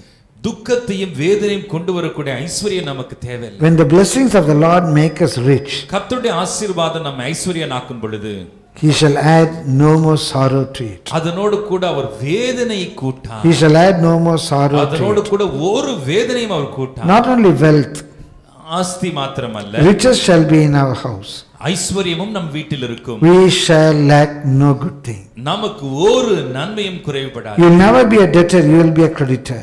நீங்கள் ஒரு கடன்காரனா இருக்க மாட்டீர்கள், கடன் கொடுக்கிறவராய் you will be in a position to help others. மற்றவர்களுக்கு உதவி செய்யும் நிலையில் இருப்பீர்கள். you will not be in a position depending on others. மற்றவர்களை சார்ந்திருக்கக்கூடிய வாழ்க்கை உங்களுக்கு. in the name of Jesus I tell you, இயேசுவின் நாமத்தில் சொல்லுகிறேன், you shall be blessed, நீங்கள் பாக்கியவானாய் இருப்பீர்கள், and your children will be blessed, பிள்ளைகள் ஆசீர்வதிக்கப்பட்டு, generation will be blessed in you, உங்களுக்குள் வம்சங்கள் ஆசீர்வதிக்கப்பட்டு, there shall be wealth in your house, வீட்டில் ஆஸ்தி இருக்கும், and you shall have riches, ஐஸ்வரியம் இருக்கும், and his righteousness endures forever. அவனுடைய நீதி என்றென்றைக்கும் நிற்கும். that's the right thing that you have done in your life. உங்களுடைய வாழ்க்கையில நீங்கள் செய்த சரியான காரியம், it will be remembered forever, அது நித்திய காலம் நினைவு கூறப்படும். by your friends, நண்பர்களால், by your relatives, உறவினர்களால், by your colleagues, உடன் வேலையாட்களால், by the co-members of the society, சமுதாயத்தில் இருக்கக்கூடிய மற்றவர்களால், they will remember, அவர்கள் நினைவு கூறுவார்கள், oh, what he has done is right, அவர் செஞ்சது சரிங்க, what my tata did was right, எங்க தாத்தா நல்லது செய்தாரு, what my grandfather did was right, எங்க தாத்தா செய்தது நல்லது, oh, what that brother did is right, அந்த சகோதரன் செய்தது ரொம்ப சரி. My dear brother, my dear sister, எனக்கு அருமையான சகோதரனே சகோதரி, your right thing will be remembered forever. நீங்கள் செய்த நல்லது சரியான காரியம் நீதி என்றென்றைக்கும் நிற்கும். And the seventh blessing, ஏழாவது ஆசீர்வாதம் that we read in verse 4, நான்காம் வசனம், unto the upright there shineth light in the darkness, he is gracious and full of compassion and righteous. செம்மையானவர்களுக்கு இருளிலே வெளிச்சம் உதிக்கும், அவன் இரக்கமும் மன உருக்கமும் நீதியும் உள்ளவன். It's very, very important. மிக முக்கியமானது. Light will rise for him in darkness. இருளிலே அவனுக்கு வெளிச்சம் உதிக்கும். There's darkness. இருள் இருக்கிறது. No light will come from an external source. ஒரு வெளியான ஆதாரத்திலிருந்து வெளிச்சம் வர வாய்ப்பில்லை. In that darkness, அந்த இருளில் light will arise. வெளிச்சம் உதிக்கும். From where? எங்கிருந்து? Out of darkness. அந்த இருளிலிருந்து. In that dark situation, அந்த இருளான சூழலில் a light will come. ஒரு ஒளி உதிக்கும். That is a blessing for one who is righteous before God. தேவனுக்கு முன்பாக செம்மையாய் நீதிவான உத்தமனாய் இருப்பவனுக்கு உண்டான ஆசீர்வாதம் அது. What does that mean? அதனுடைய பொருள் என்ன? We go to Isaiah 42 verse 16. ஏசாயா 42:16. And I will bring the blind by the way that they knew not, in paths that they knew not will I lead them. குருடரை அவர்கள் அறியாத வழியிலே நடத்தி அவர்களுக்கு தெரியாத பாதைகளில் அவர்களை அழைத்து கொண்டு வந்து, I will bring the blind by the way they knew not. அவர்கள் அறியாத வழியிலே குருடரை நடத்தி. Say when the way they know they may walk. ஒருவேளை உங்களுக்கு வழி தெரியும்னா அவங்க அதில் நடந்து போயிடுவாங்க. They don't know the way. அவங்களுக்கு வழி தெரியாது. Blind people can walk in the way they know. குருடர்கள் அவங்களுக்கு அறிந்த வழியில அவங்களால நடந்து போக முடியும். But in the way they know not. ஆனா அவங்களுக்கு அறியாத வழியில what is the end? Nothing they know. அவங்க அது எங்க போய் முடியும் ஒண்ணுமே தெரியாது அவங்களுக்கு. But I will bring the blind by the way they know not. குருடர்களை அவர்கள் அறியாத வழியிலே நடத்தி in the paths that they knew not will I lead them. அவர்களுக்கு தெரியாத பாதைகளில் அவர்களை அழைத்து கொண்டு வந்து. They don't know that path. அவர்களுக்கு அந்த பாதை தெரியாது. They don't know where will it end. அது எங்க போய் முடியும்னு தெரியாது. Okay, the Lord will lead them. சரி, கர்த்தர் அவர்களை நடத்துவார். The Lord will lead them. கர்த்தர் அவர்களை வழி நடத்துவார். At one point of time, ஒரு கட்டத்திலே I will make darkness light before them. ஒரு கட்டத்திலே இருளை அவர்களுக்கு முன்பாக வெளிச்சமாக்குவேன். They are walking in that darkness. அந்த இருள்ல தான் நடக்கறாங்க. They are walking in the path they know not. அவங்க அறியாத பாதையில அவங்க நடக்கறாங்க. God is leading them. கர்த்தர் இப்ப அவங்களை நடத்திட்டு போறார். God is leading them. கர்த்தர் அவங்களை வழி நடத்துறார். The Lord is bringing them. கர்த்தர் அவங்களை கொண்டு வரார். At one point of time, ஒரு கட்டத்திலே He will make darkness light before them. அவர்களுக்கு முன்பாக இருளை வெளிச்சமாக்குவார். And the rugged places plain. கோணலை செவ்வையாக்குவார். These things will I do and I will not leave them undone. இந்த காரியங்களை நான் அவர்களுக்கு செய்து அவர்களை கைவிடாதிருப்பேன். I will make sure that they will reach the end. எப்படியா போய் சேர வேண்டிய இடத்துக்கு போறாங்கறத நான் நிச்சயிப்பேன். I will fulfill that purpose. அந்த நோக்கத்தை நான் நிறைவேற்றுவேன். I will fulfill that purpose. அந்த நோக்கத்தை நான் நிறைவேற்றுவேன். My dear brother, my dear sister, எனக்கு அருமையான சகோதரனே சகோதரியே, I will lead them. நான் நடத்துவேன். In the darkness. இருளிலே. So walk. நட. Don't be scared. பயப்படாத. You don't have light. நமக்கு வெளிச்சம் இல்ல. Just walk. நடந்து வா. Don't wait till the light come. வெளிச்சம் வர வரைக்கும் காத்திருக்காத. That's not faith. அது விசுவாசம் இல்ல. That's not obedience. அது கீழ்ப்படிதல் இல்லை. If you walk because you have got light, that's nothing great. வெளிச்சம் இருக்கிறதுனால நடக்கிறதுல அதுல என்ன பெரியதான காரியம்? You walk, you don't have light. வெளிச்சம் இல்லாம நீ நடக்கிற. You know God is leading you. உனக்கு தெரியும் கர்த்தர் உன்னை நடத்துகிறார் என்று. When you walk, நீ நடக்கும் பொழுது the Lord will make the darkness light. கர்த்தர் அந்த இருளை வெளிச்சமாய் மாற்றுவார். The light will arise in that darkness. அந்த இருளிலே ஒரு வெளிச்சம் உதிக்கும். And who are these blind people? இந்த குருடர்கள் யார்? Verse 19. 19ஆம் வசனம். Who is blind but my servant? என் தாசனை அல்லாமல் குருடன் யார்? Or deaf as my messenger that I sent? நான் அனுப்பின தூதனை அல்லாமல் செவிடன் யார்? Who is blind as he that is wholehearted and blind as the Lord's servant. உத்தமனை அல்லாமல் குருடன் யார்? கர்த்தருடைய ஊழியக்காரனை அல்லாமல் அந்தகன் யார்? So this blind person, இந்த குருடன் not a sinner. அவர் பாவி இல்லைங்க. He's God's servant. அவன் தேவனுடைய ஊழியக்காரன். Wholehearted person. முழு இருதயத்தோடு இருக்கிறவன். If I want to follow Jesus, நான் இயேசுவை பின்பற்ற விரும்புறேன். we are blind. நாம் குருடர்கள். When I was resigning my job, என்னுடைய வேலையை நான் ராஜினாமா I don't know what holds my future. என் எதிர்காலம் எப்படி இருக்குன்னு எனக்கு How தெரியாது. will I take care of my children? எப்படி என் பிள்ளைகளை பார்த்துக்கொள்வேன்? What will happen? என்ன நடக்கும்? I am blind. நான் அந்தகன். Even today about many things. இன்றைக்கும் अनेक காரியங்களை I குறித்து don't know what is next. அடுத்து என்னன்னு எனக்கு தெரியாது. I am blind. நான் ஒரு குருடன். I am blind. நான் ஒரு குருடன். Just I am following. நான் இருக்கிறபடியே பின்தொடர்ந்து போகிறேன். I am just following. அப்படியே பின்தொடர்ந்து. I don't know what the Lord has planned. கர்த்தர் என்ன திட்டமிட்டிருக்கார் எனக்கு தெரியாது. At one point of time, ஒரு சூழ்நிலையில் probably the light will arise out of darkness. ஒருவேளை இருளில் இருந்து வெளிச்சம் The Lord will show what He is going to do. கர்த்தர் என்ன செய்ய போகிறார் என்பதை காண்பிக்கலாம். I am blind. நான் குருடன் தான். I am just walking. அப்படியே நடந்துட்டு போறேன். The Lord will make who is blind other than my servant?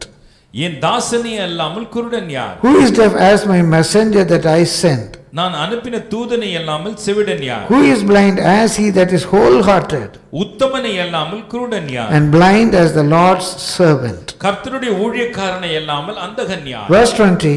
20ஆம் வசனம். Seeing many things, thou observest not, opening the ears, he heareth not. நீ अनेक காரியங்களை கண்டும் கவனியாதிருக்கிறாய். அவனுக்கு செவிகளை திறந்தாலும் கேளாதே போகிறான். So you see many things, अनेक காரியங்களை பார்க்கிறாய், but you don't consider.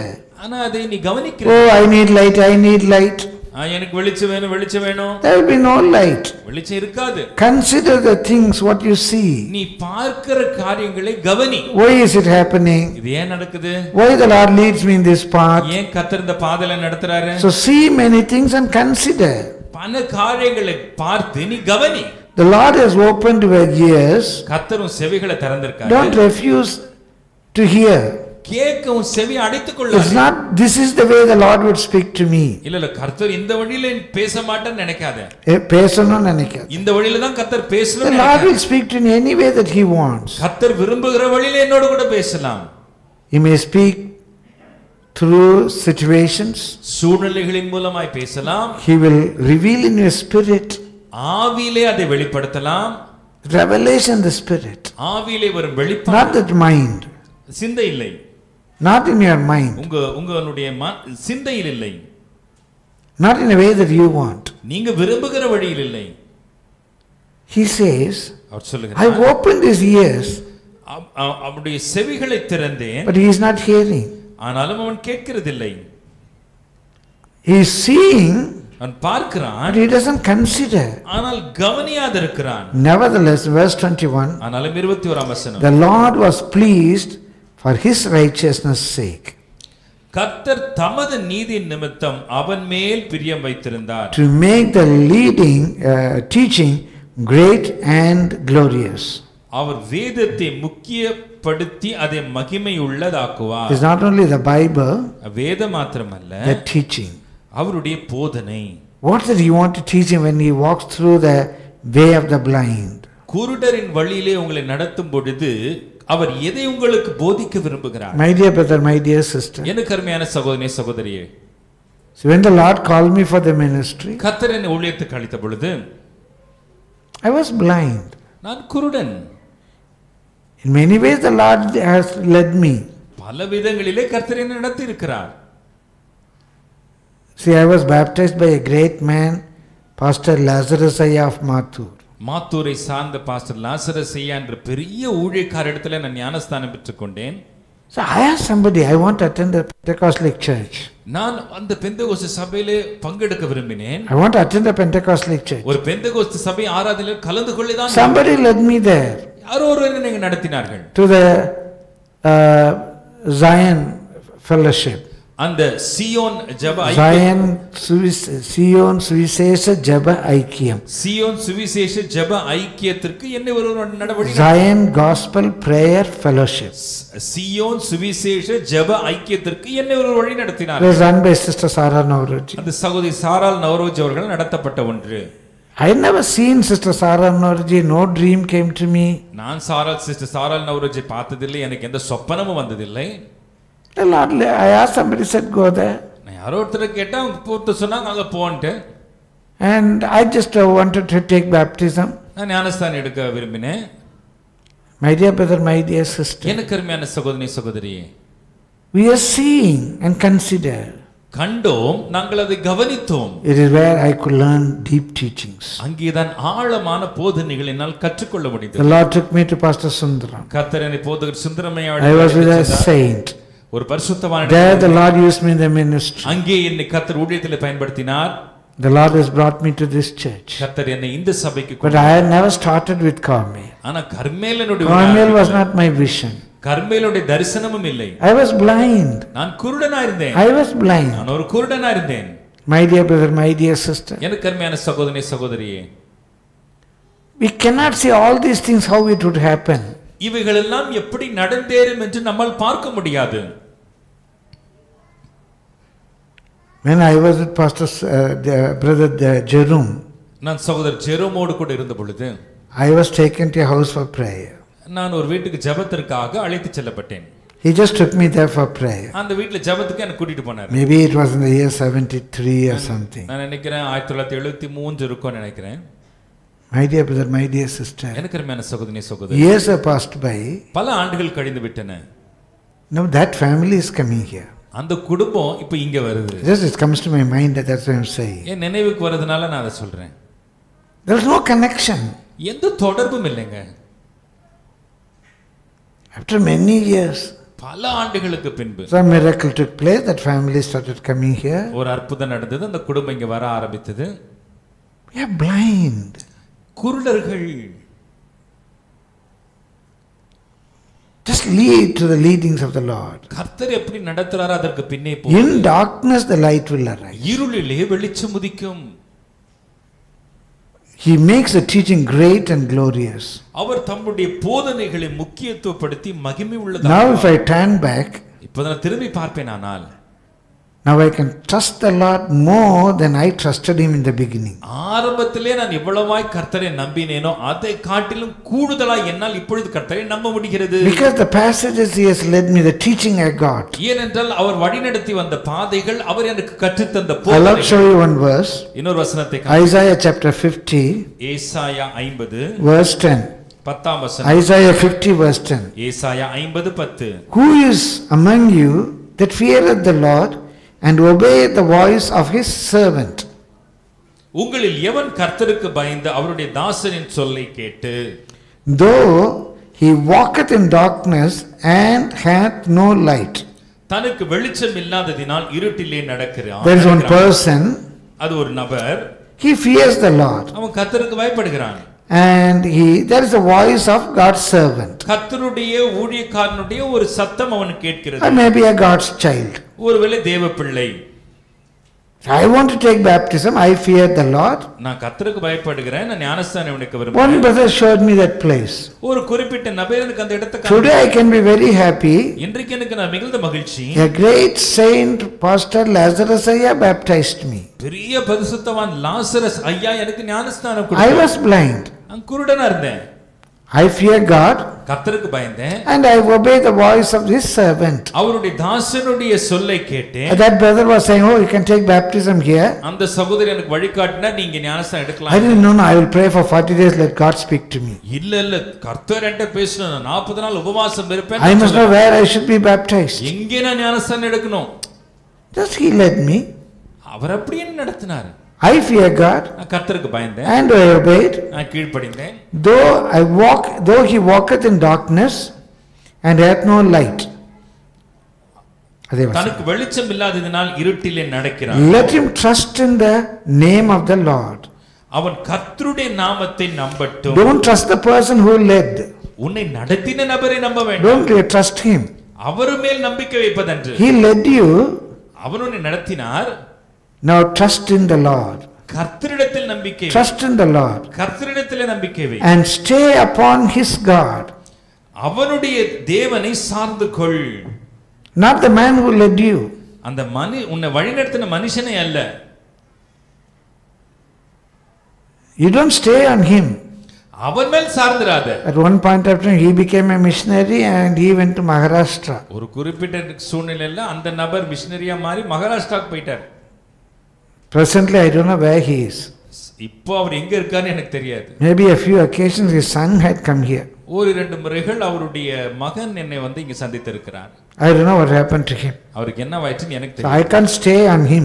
நான் அவரை சார்ந்திருக்க But முடியாது. I got a regard for him, gratitude towards him. அவர் மேல் எனக்கு ஒரு நன்றி உணர்வு உண்டு. அவர் மேல் எனக்கு மதிப்பும் மரியாதையும் உண்டு. He only showed me. அவர்தான் என்னை காண்பித்தார். But I can't stay on him. ஆனா நான் அவரையே சார்ந்திருக்க I முடியாது. stay upon my God. நான் என் தேவனை சார்ந்து கொள்வேன். Instead, மாறாக in verse 11, 11 வசனம், behold, all ye that kindle a fire, that gird yourselves with firebrands, be gone in the flame of your fire, and among the brands that you have kindled.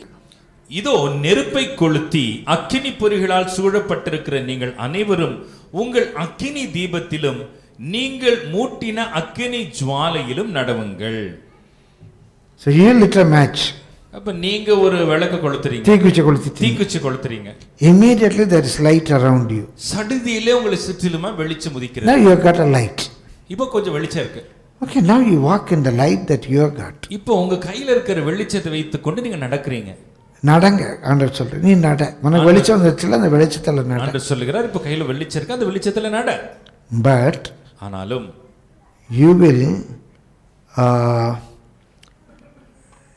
will lie down in sorrow. ஆனாலும் நீங்கள் வேதனையில் கிடப்பீர்கள். Why? ஏன் தெரியுமா? It is of my hand. அது என் கரத்தினால் உண்டானது. Because you refuse to walk in darkness. நீ இருளிலே நடக்க மறுத்ததினால். You want to have your own light. உனக்கென்று ஒரு வெளிச்சத்தை நீ உண்டாக்கி கொண்டதினால். My dear brother, my dear sister, எனக்கு அருமையான சகோதரனே சகோதரியே, you trust in the Lord. கர்த்தரை நம்பி A guidance is shown. ஒரு வழிநடத்துதல் ஒன்று காட்டப்பட்டது. Just walk in that light. அந்த வெளிச்சத்திலே நட. God will not leave you. கர்த்தர் உன்னை கைவிட மாட்டார். God will not forsake you. கர்த்தர் உன்னை விட்டு விலக மாட்டார். But you are not staying on that person. ஆனா நீ அந்த மனுஷனை சார்ந்து கொண்டில்ல. You are staying on Lord. கர்த்தரை சார்ந்து கொண்டிருக்கிறாய். My dear brother, my dear sister, எனக்கு அருமையான சகோதரனே சகோதரி, in that darkness, அந்த இருளிலே God is your light. கர்த்தரே உன் வெளிச்சம். Your intelligence is not that light. உன்னுடைய அறிவு கூர்மை உன்னுடைய வெளிச்சம் அல்ல. It is not a light that you have lit. நீ உண்டாக்கின நீ கொளுத்தின அந்த தீக்குச்சி You are அல்ல. just trusting the Lord. That is your light. கர்த்தரை சார்ந்திருக்கிறாய், நம்பி இருக்கிறாய், அதுதான் உன்னுடைய வெளிச்சம். Glory be to the Lord's holy name. கர்த்தருடைய பரிசுத்த நாமத்திற்கு மகிமை உண்டாவதாக. And blessing number 8 and 9. ஆசீர்வாதம் 8 9. That you see, read verse 6. அதை 6ஆம் வசனத்திலே வாசிக்கிறோம். Surely he shall not be moved forever. The righteous shall be in everlasting remembrance. அவன் என்றென்றைக்கும் அசைக்கப்படாதிருப்பான், நீதிமான் நித்திய கீர்த்தி உள்ளவன். He shall not be moved forever. அவன் என்றென்றைக்கும் அசைக்கப்படாதிருப்பான். Let come what may. என்ன வந்தாலும் வரட்டும். Whatever the situation may be. சூழ்நிலை என்னவானாலும், ups or downs. உயர்வோ தாழ்வோ, Even when everybody would leave you, எல்லாரும் உன்னை விட்டு போனாலும், you will not be moved. நீ அசையாதிருப்பாய். You will not be moved. நீ அசைக்கப்படாதிருப்பாய். My dear brother, my dear sister. எனக்கு அருமையான சகோதரனே சகோதரியே, Once that saint Lazarus Ayya who baptized me, he shared his testimony with me. ஒரு முறை எனக்கு ஞானஸ்நானம் கொடுத்த போதகர் லாசரஸ் ஐயா அவர் தன்னுடைய சாட்சியை என்னோடு பகிர்ந்து கொண்டார். I was in a heartbroken condition. நான் ஒரு இருதயம் நொறுங்குண்ட நிலையில் இருந்தேன். Some of good members of the church, they left the church at one point of time. என்னுடைய சபையில் இருந்த சில நல்ல விசுவாசிகள் உறுப்பினர்கள் திடீரென்று என்னை விட்டு போயிட்டாங்க. I was very sad. ரொம்ப வேதனைப்பட்டேன். This situation is not known to Pastor Ayya. இந்த சூழ்நிலை போதகரையாக தெரியாது. Suddenly he came to my house. திடீரென்று என்னை It was the பார்க்க first time he came to the house. அதுதான் என் வீட்டுக்கு முதல் முறை அவர் வந்தது. As a prophet he said, ஒரு தீர்க்கதரிசி அவர் சொன்னார். there was a situation in his ministry. அவருடைய ஊழியத்தில் ஒரு சூழல் இருந்ததாம். Mostly his relatives. மிக அதிகமாக அவருடைய உறவினர்கள், his own brothers, sisters. சொந்த அண்ணா சகோதரர்கள் சகோதரிகள். At one point of time, ஒரு கட்டத்தில் everybody left the church. எல்லாரும் சபையை விட்டு போயிட்டாங்க. For a few Sundays, சில ஞாயிற்றுக்கிழமைகள், he is not married. அவருக்கு திருமணம் ஆகல. He will be kneeling alone and praying and preaching. அந்த சபையில தனி ஆளா முழங்கால் இட்டு ஜெபிச்சு அவர் பிரசங்கம் பண்ணிட்டு இருந்தாராம். Everybody left. எல்லாரும் போயிட்டாங்க. Literally no one. எழுத்தின்படி ஒரு ஆள் இல்ல. My dear brother, my dear sister. எனக்கு அருமையான சகோதரனே சகோதரியே, it was a great encouragement to me. எனக்கு பெரிய ஒரு ஆறுதலா இருந்தது. Let come what may. என்ன வந்தாலும் வரட்டும். Even if everybody leaves, எல்லாரும் போயிட்டாலும் பரவாயில்லை. as long as he doesn't leave us, it's enough. அவர் நம்ம விட்டு போகாது இருக்கிற வரைக்கும் பரவாயில்லை. We shall not be moved. நாம் அசைவுறாது இருப்போம். At the time I was able to realize Jesus. அந்த நேரத்தில் தான் இயேசுவை என்னால் நன்றாக புரிந்து everybody left him. அவரை எல்லோரும் அவரை விட்டு சென்றார். தான் துணையென நயந்துரை சொன்னவர் நட்டாட்டி விட்டாரையா, எளியனுக்கு ஆதாரம் நீதான் ஐயா. Everybody left.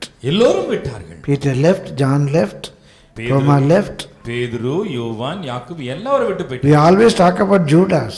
நம்ம இப்போ யூதாசை குறித்து பேசுறோம். When there was a problem, பிரச்சனைன்னு வந்தப்போ everybody left. எல்லாரும் போயிட்டாங்க. My dear brother, my dear sister, எனக்கு அருமையான சகோதரனே சகோதரியே,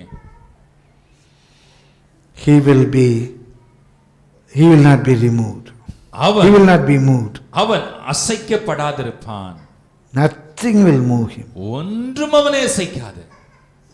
Yesterday I was talking to a servant of God. நேற்று தினத்தில் ஒரு தேவ ஊழியரோடு பேசிக் கொண்டிருந்தேன். I said, even the people, those who see miracles may not be with you. அற்புதங்களை பார்த்த ஜனங்களும் கூட உங்களோடு கூட இருக்க மாட்டாங்க. When I was in ACA, நான் ஏசிய சபையில் இருந்த பொழுது, one believer brought his friend for prayer. ஒரு விசுவாசி தன்னுடைய நண்பனை ஜெபத்திற்காக கூட்டிக் It was a tarrying meeting. அது ஒரு அபிஷேக கூட்டம், காத்திருப்பு கூட்டம். So this friend is not saved. இந்த நண்பர் ரட்சிக்கப்படாதவர். And he has got what they call in Tamil palunni, that was all over his body. அவருடைய சரீரத்துல பாலுன்னின்னு சொல்லக்கூடிய அந்த ஒரு வியாதி சரீரம் முழுவதுமா like pearls everywhere. முத்த போல உடம்பு முழுக்க அந்த பருக்கள் இருக்கும். In the prayer he just thought, ஜெபத்துல அவர் இப்படி நினைச்சாராம், oh, if this man is a man of God, இந்த மனுஷர் உண்மையாலுமே தேவ மனுஷனா இருப்பாரானா, all this palunni must go away. இப்ப ஜெபிக்கும் பொழுதே என் உடம்புல இருக்கிற பாலுன்னி எல்லாம் மறைஞ்சு போகணும். He is not a believer. அவர் விசுவாசி இல்ல. Just in a jocular way he thought. ஒரு வேடிக்கை அப்படி நினைச்சிருக்காரு. Nothing happened. ஒண்ணும் நடக்கல. He smiled and went back home. அவர் அப்படியே புன்முறுவல் போட்டு போயிட்டாரு. Early morning when he gets up, அடுத்த நாள் காலையில் அவர் எந்திரிக்கும் பொழுது his body was like a newborn child. அவருடைய சர்மமானது புதிதாக இருந்த except குழந்தை only one palunni. ஒரு பாலுன்னியை தவிர everything vanished. எல்லாமே மறைஞ்சிருச்சு. Later I asked why that one palunni. பின்பு நான் கேட்டேன், அந்த ஏன் ஒரு பாலுன்னி மட்டும்? He answered, அவரே சொன்னார், that I could remember like this, I had palunni all over my body. என் உடம்பு முழுக்க இந்த பாலுன்னி இருந்ததேன்னு சொல்லிட்டு நான் மறக்க கூடாது என்பதற்காக. In many places he said, பல இடங்களில் இதை சொல்லி, I see him as a man of God. நான் அவரை தேவ மனுஷனாய் பார்க்கிறேன். I love him. நான் அவரில் அன்பா இருக்கிறேன். He loves me. அவர் என்ன But நேசிக்கிறார். he is not with us. ஆனா அவர் நம்மோடு கூட இல்லை. He is not with us. அவர் நம்மோடு இல்லை. My dear brother, my dear sister, எனக்கு அருமையான சகோதரனே சகோதரியே, even people those who see outstanding miracles, வெளியரங்கமான ஆச்சரியமான அற்புதங்களை பார்த்தவர்கள் they may not be with us. அவர்கள் நம்மோடு இருக்க. One day I was standing in this pulpit. ஒரு நாள் இதே பிரசங்க பீடத்தில் நின்று கொண்டிருந்தேன். The service was about to start. ஆராதனை ஆரம்பிக்கும் நேரம். A husband and wife standing there at the just outside the gate. அந்த வாசலுக்கு வெளியே ஒரு கணவன் மனைவி நின்று with tears they want me to come. கண்ணீரோடு கூட என்னை பார்க்க வேண்டும் என்று இருந்தார்கள். From here I just went what? இங்க இருந்து அப்படியே நாங்க போனேன். Suddenly a child is unable to walk. அவங்களோட திடீர்னு அவங்களோட குழந்தை நடக்க They are முடியல. carrying the child in the hand. அந்த குழந்தையை கையில தூக்கிட்டு The இருந்தாங்க. child is not even putting the leg down.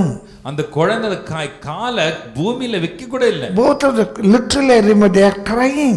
அவங்க எழுத்தின்படி நல்ல ஞாபகம் இருக்கு, ரெண்டு பேருமே கதறி அழுறாங்க. Suddenly our child could not walk. திடீர்னு என் பிள்ளையால நடக்க முடியல. I laid my hand and prayed. என் கையை வச்சு அவங்களுக்காக ஜெபம் As I was praying, நான் ஜெபிக்கும் பொழுதே suddenly the child அந்த பிள்ளை திமிரிக்கொண்டு wriggled in their hands, கையிலிருந்து திமிரிக்கொண்டு got down, கீழே இறங்கி ran in here.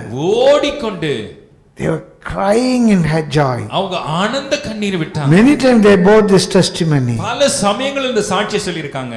They are not with us. அவங்க நம்மோட இல்ல. I can go on and on, brother. சகோதரி எப்படி நான் சொல்லிட்டே போறேன். Let come what may.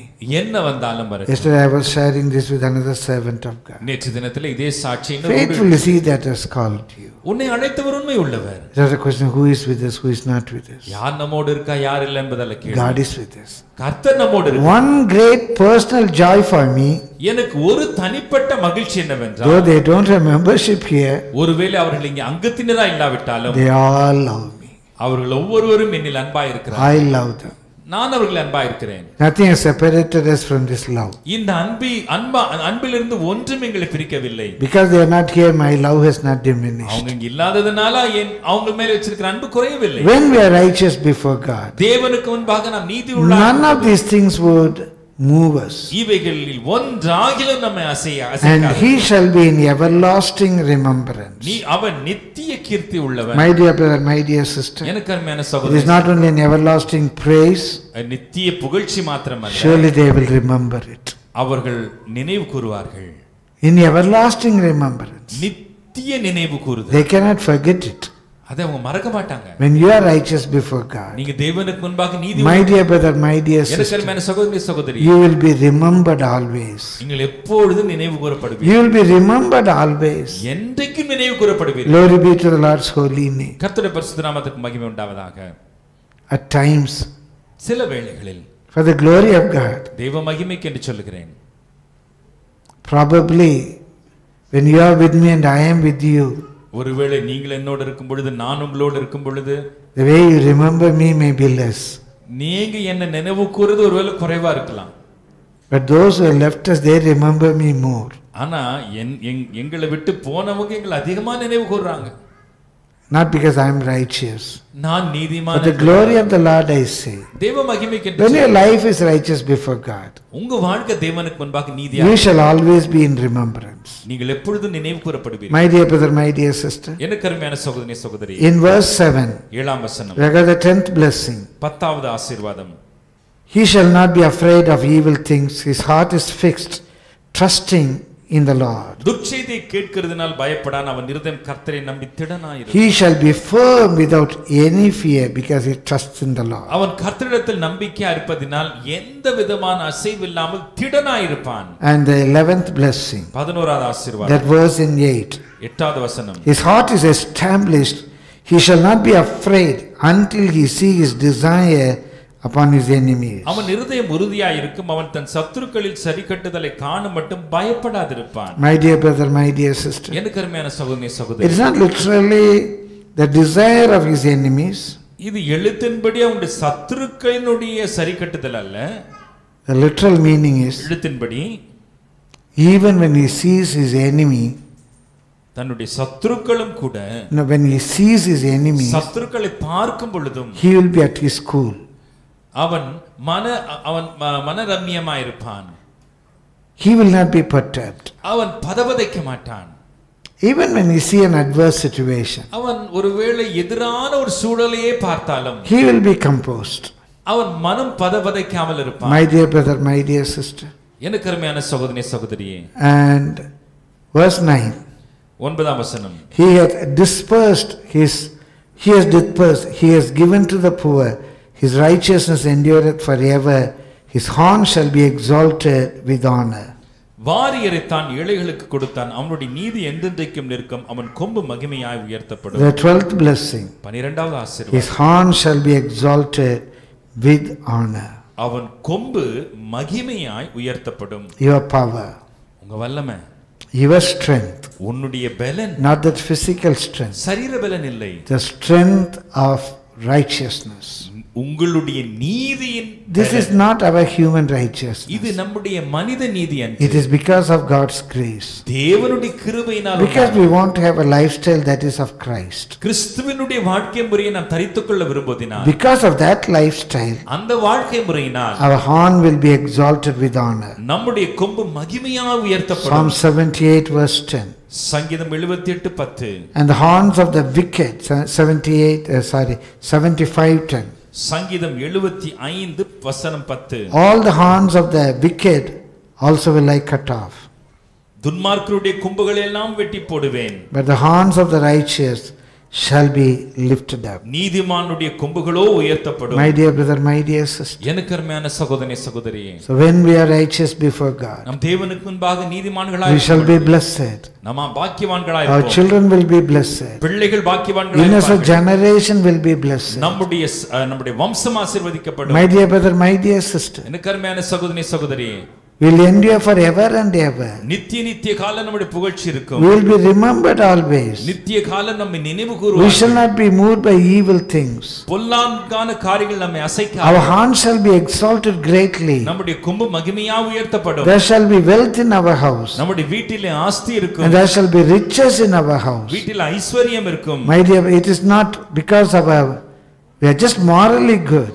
ஏதோ சன்மார்க்க ரீதியிலே நல்லவர்களாய் Because இருப்பதனால, we fear God.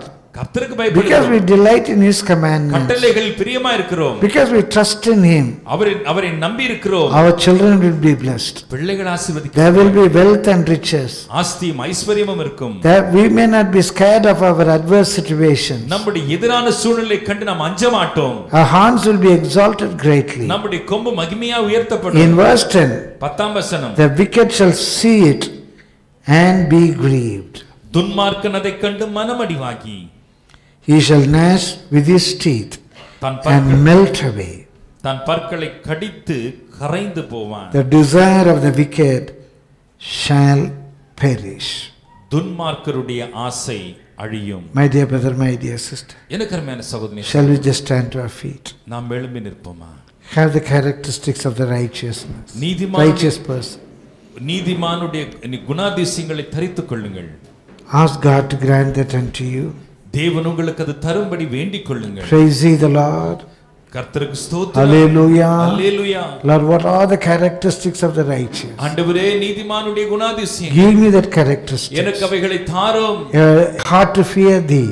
உமக்கு பயப்படுகிற, A heart to delight in your உம்முடைய commandments. கட்டளைகளில் பிரியமா இருக்கக்கூடிய சுபாவம். A desire to help others. மற்றவர்களுக்கு உதவி செய்யும் A குணம். gracious nature. கிருபை பொருந்திய குணம். Full of compassion. மனதுருக்கத்தின் சுபாவம். A desire to lend a hand to the suffering ones. பாடுபடுகிறவர்களுக்கு உதவி கரம் நீட்டும் To help the needy with the strength you have given me.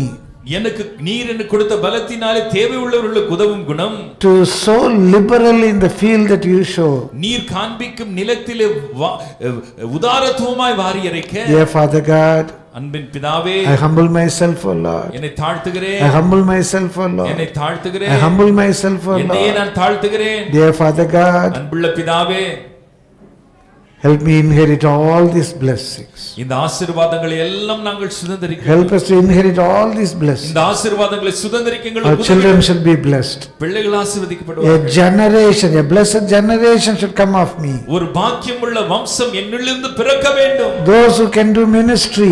ஊழியத்தை செய்யக்கூடியவர்கள். Those who can become evangelists. சுவிசேஷகர்களாய், Those who can become pastors. போதகர்களாய் Those who மாறக்கூடியவர்கள். can plunder the hell and replenish the earth. நரகத்தை கொள்ளையடித்து பரலோகத்தை Lord, let them come out of my generation. வம்சத்திலிருந்து Lift எழும்பட்டும். up your voices and ask God. சத்தத்தை உயர்த்தி கர்த்தரிடத்திலே Your கேளுங்கள். children, பிள்ளைகள், your children of children, பிள்ளைகளின் பிள்ளைகள், their children, அவர்களுடைய பிள்ளைகள், and the generation. உங்களுடைய வம்சம் Blessed in the Lord. கர்த்தருக்குள் ஆசீர்வதிக்கப்பட்டு Blessed in the Lord. கர்த்தருக்குள் Let this be written. இது எழுதப்படட்டும். In the name of Jesus, I tell you. இயேசுவின் நாமத்திலே சொல்லுகிறேன். In the name of Jesus, I tell you. இயேசுவின் நாமத்தில் நான் உங்களுக்கு சொல்லுகிறேன். The peace of your children shall be great. பிள்ளைகளுடைய சமாதானம் பெரிதாய் They இருக்கும். shall be taught of me. அவர்கள் என்னால் போதிக்கப்பட்டிருப்பார்கள். கொண்டிருப்பார்கள். Thus says the Lord God of Israel, இஸ்ரவேலின் தேவனாகிய கர்த்தர் அப்படியாய் the சொல்லுகிறார். peace of your children shall be great. பிள்ளைகளுடைய சமாதானம் பெரிதாய் இருக்கும். They shall be taught of me. அவர்கள் என்னால் போதிக்கப்பட்டிருப்பார்கள். Hallelujah. Hallelujah. Hallelujah. Hallelujah. The household shall be saved. உன்னுடைய குடும்பம் வீட்டார் ரட்சிக்கப்பட்டிருக்கும். I lead them in the path of righteousness for my name's sake. என் நாமத்தினிமித்தம் அவர்களை நீதியின் பாதையில் நடத்துவேன். And they shall be mighty on the earth. அவர்கள் பூமியிலே பலத்திருப்பார்கள். They shall inherit the earth. அவர்கள் பூமியை சுதந்தரிப்பார்கள். Oh, there shall be wonders and miracles with you on Zion. அவர்கள் சீயோனிலே அடையாளங்களும் அற்புதங்களாக. Oh, Rabbanama, clap your hands and worship the Lord. Oh, Rabbanama, Rabba, Rabu, Shanama, Rabba, worship the Lord. Worship the Lord. Worship the Lord. Hallelujah.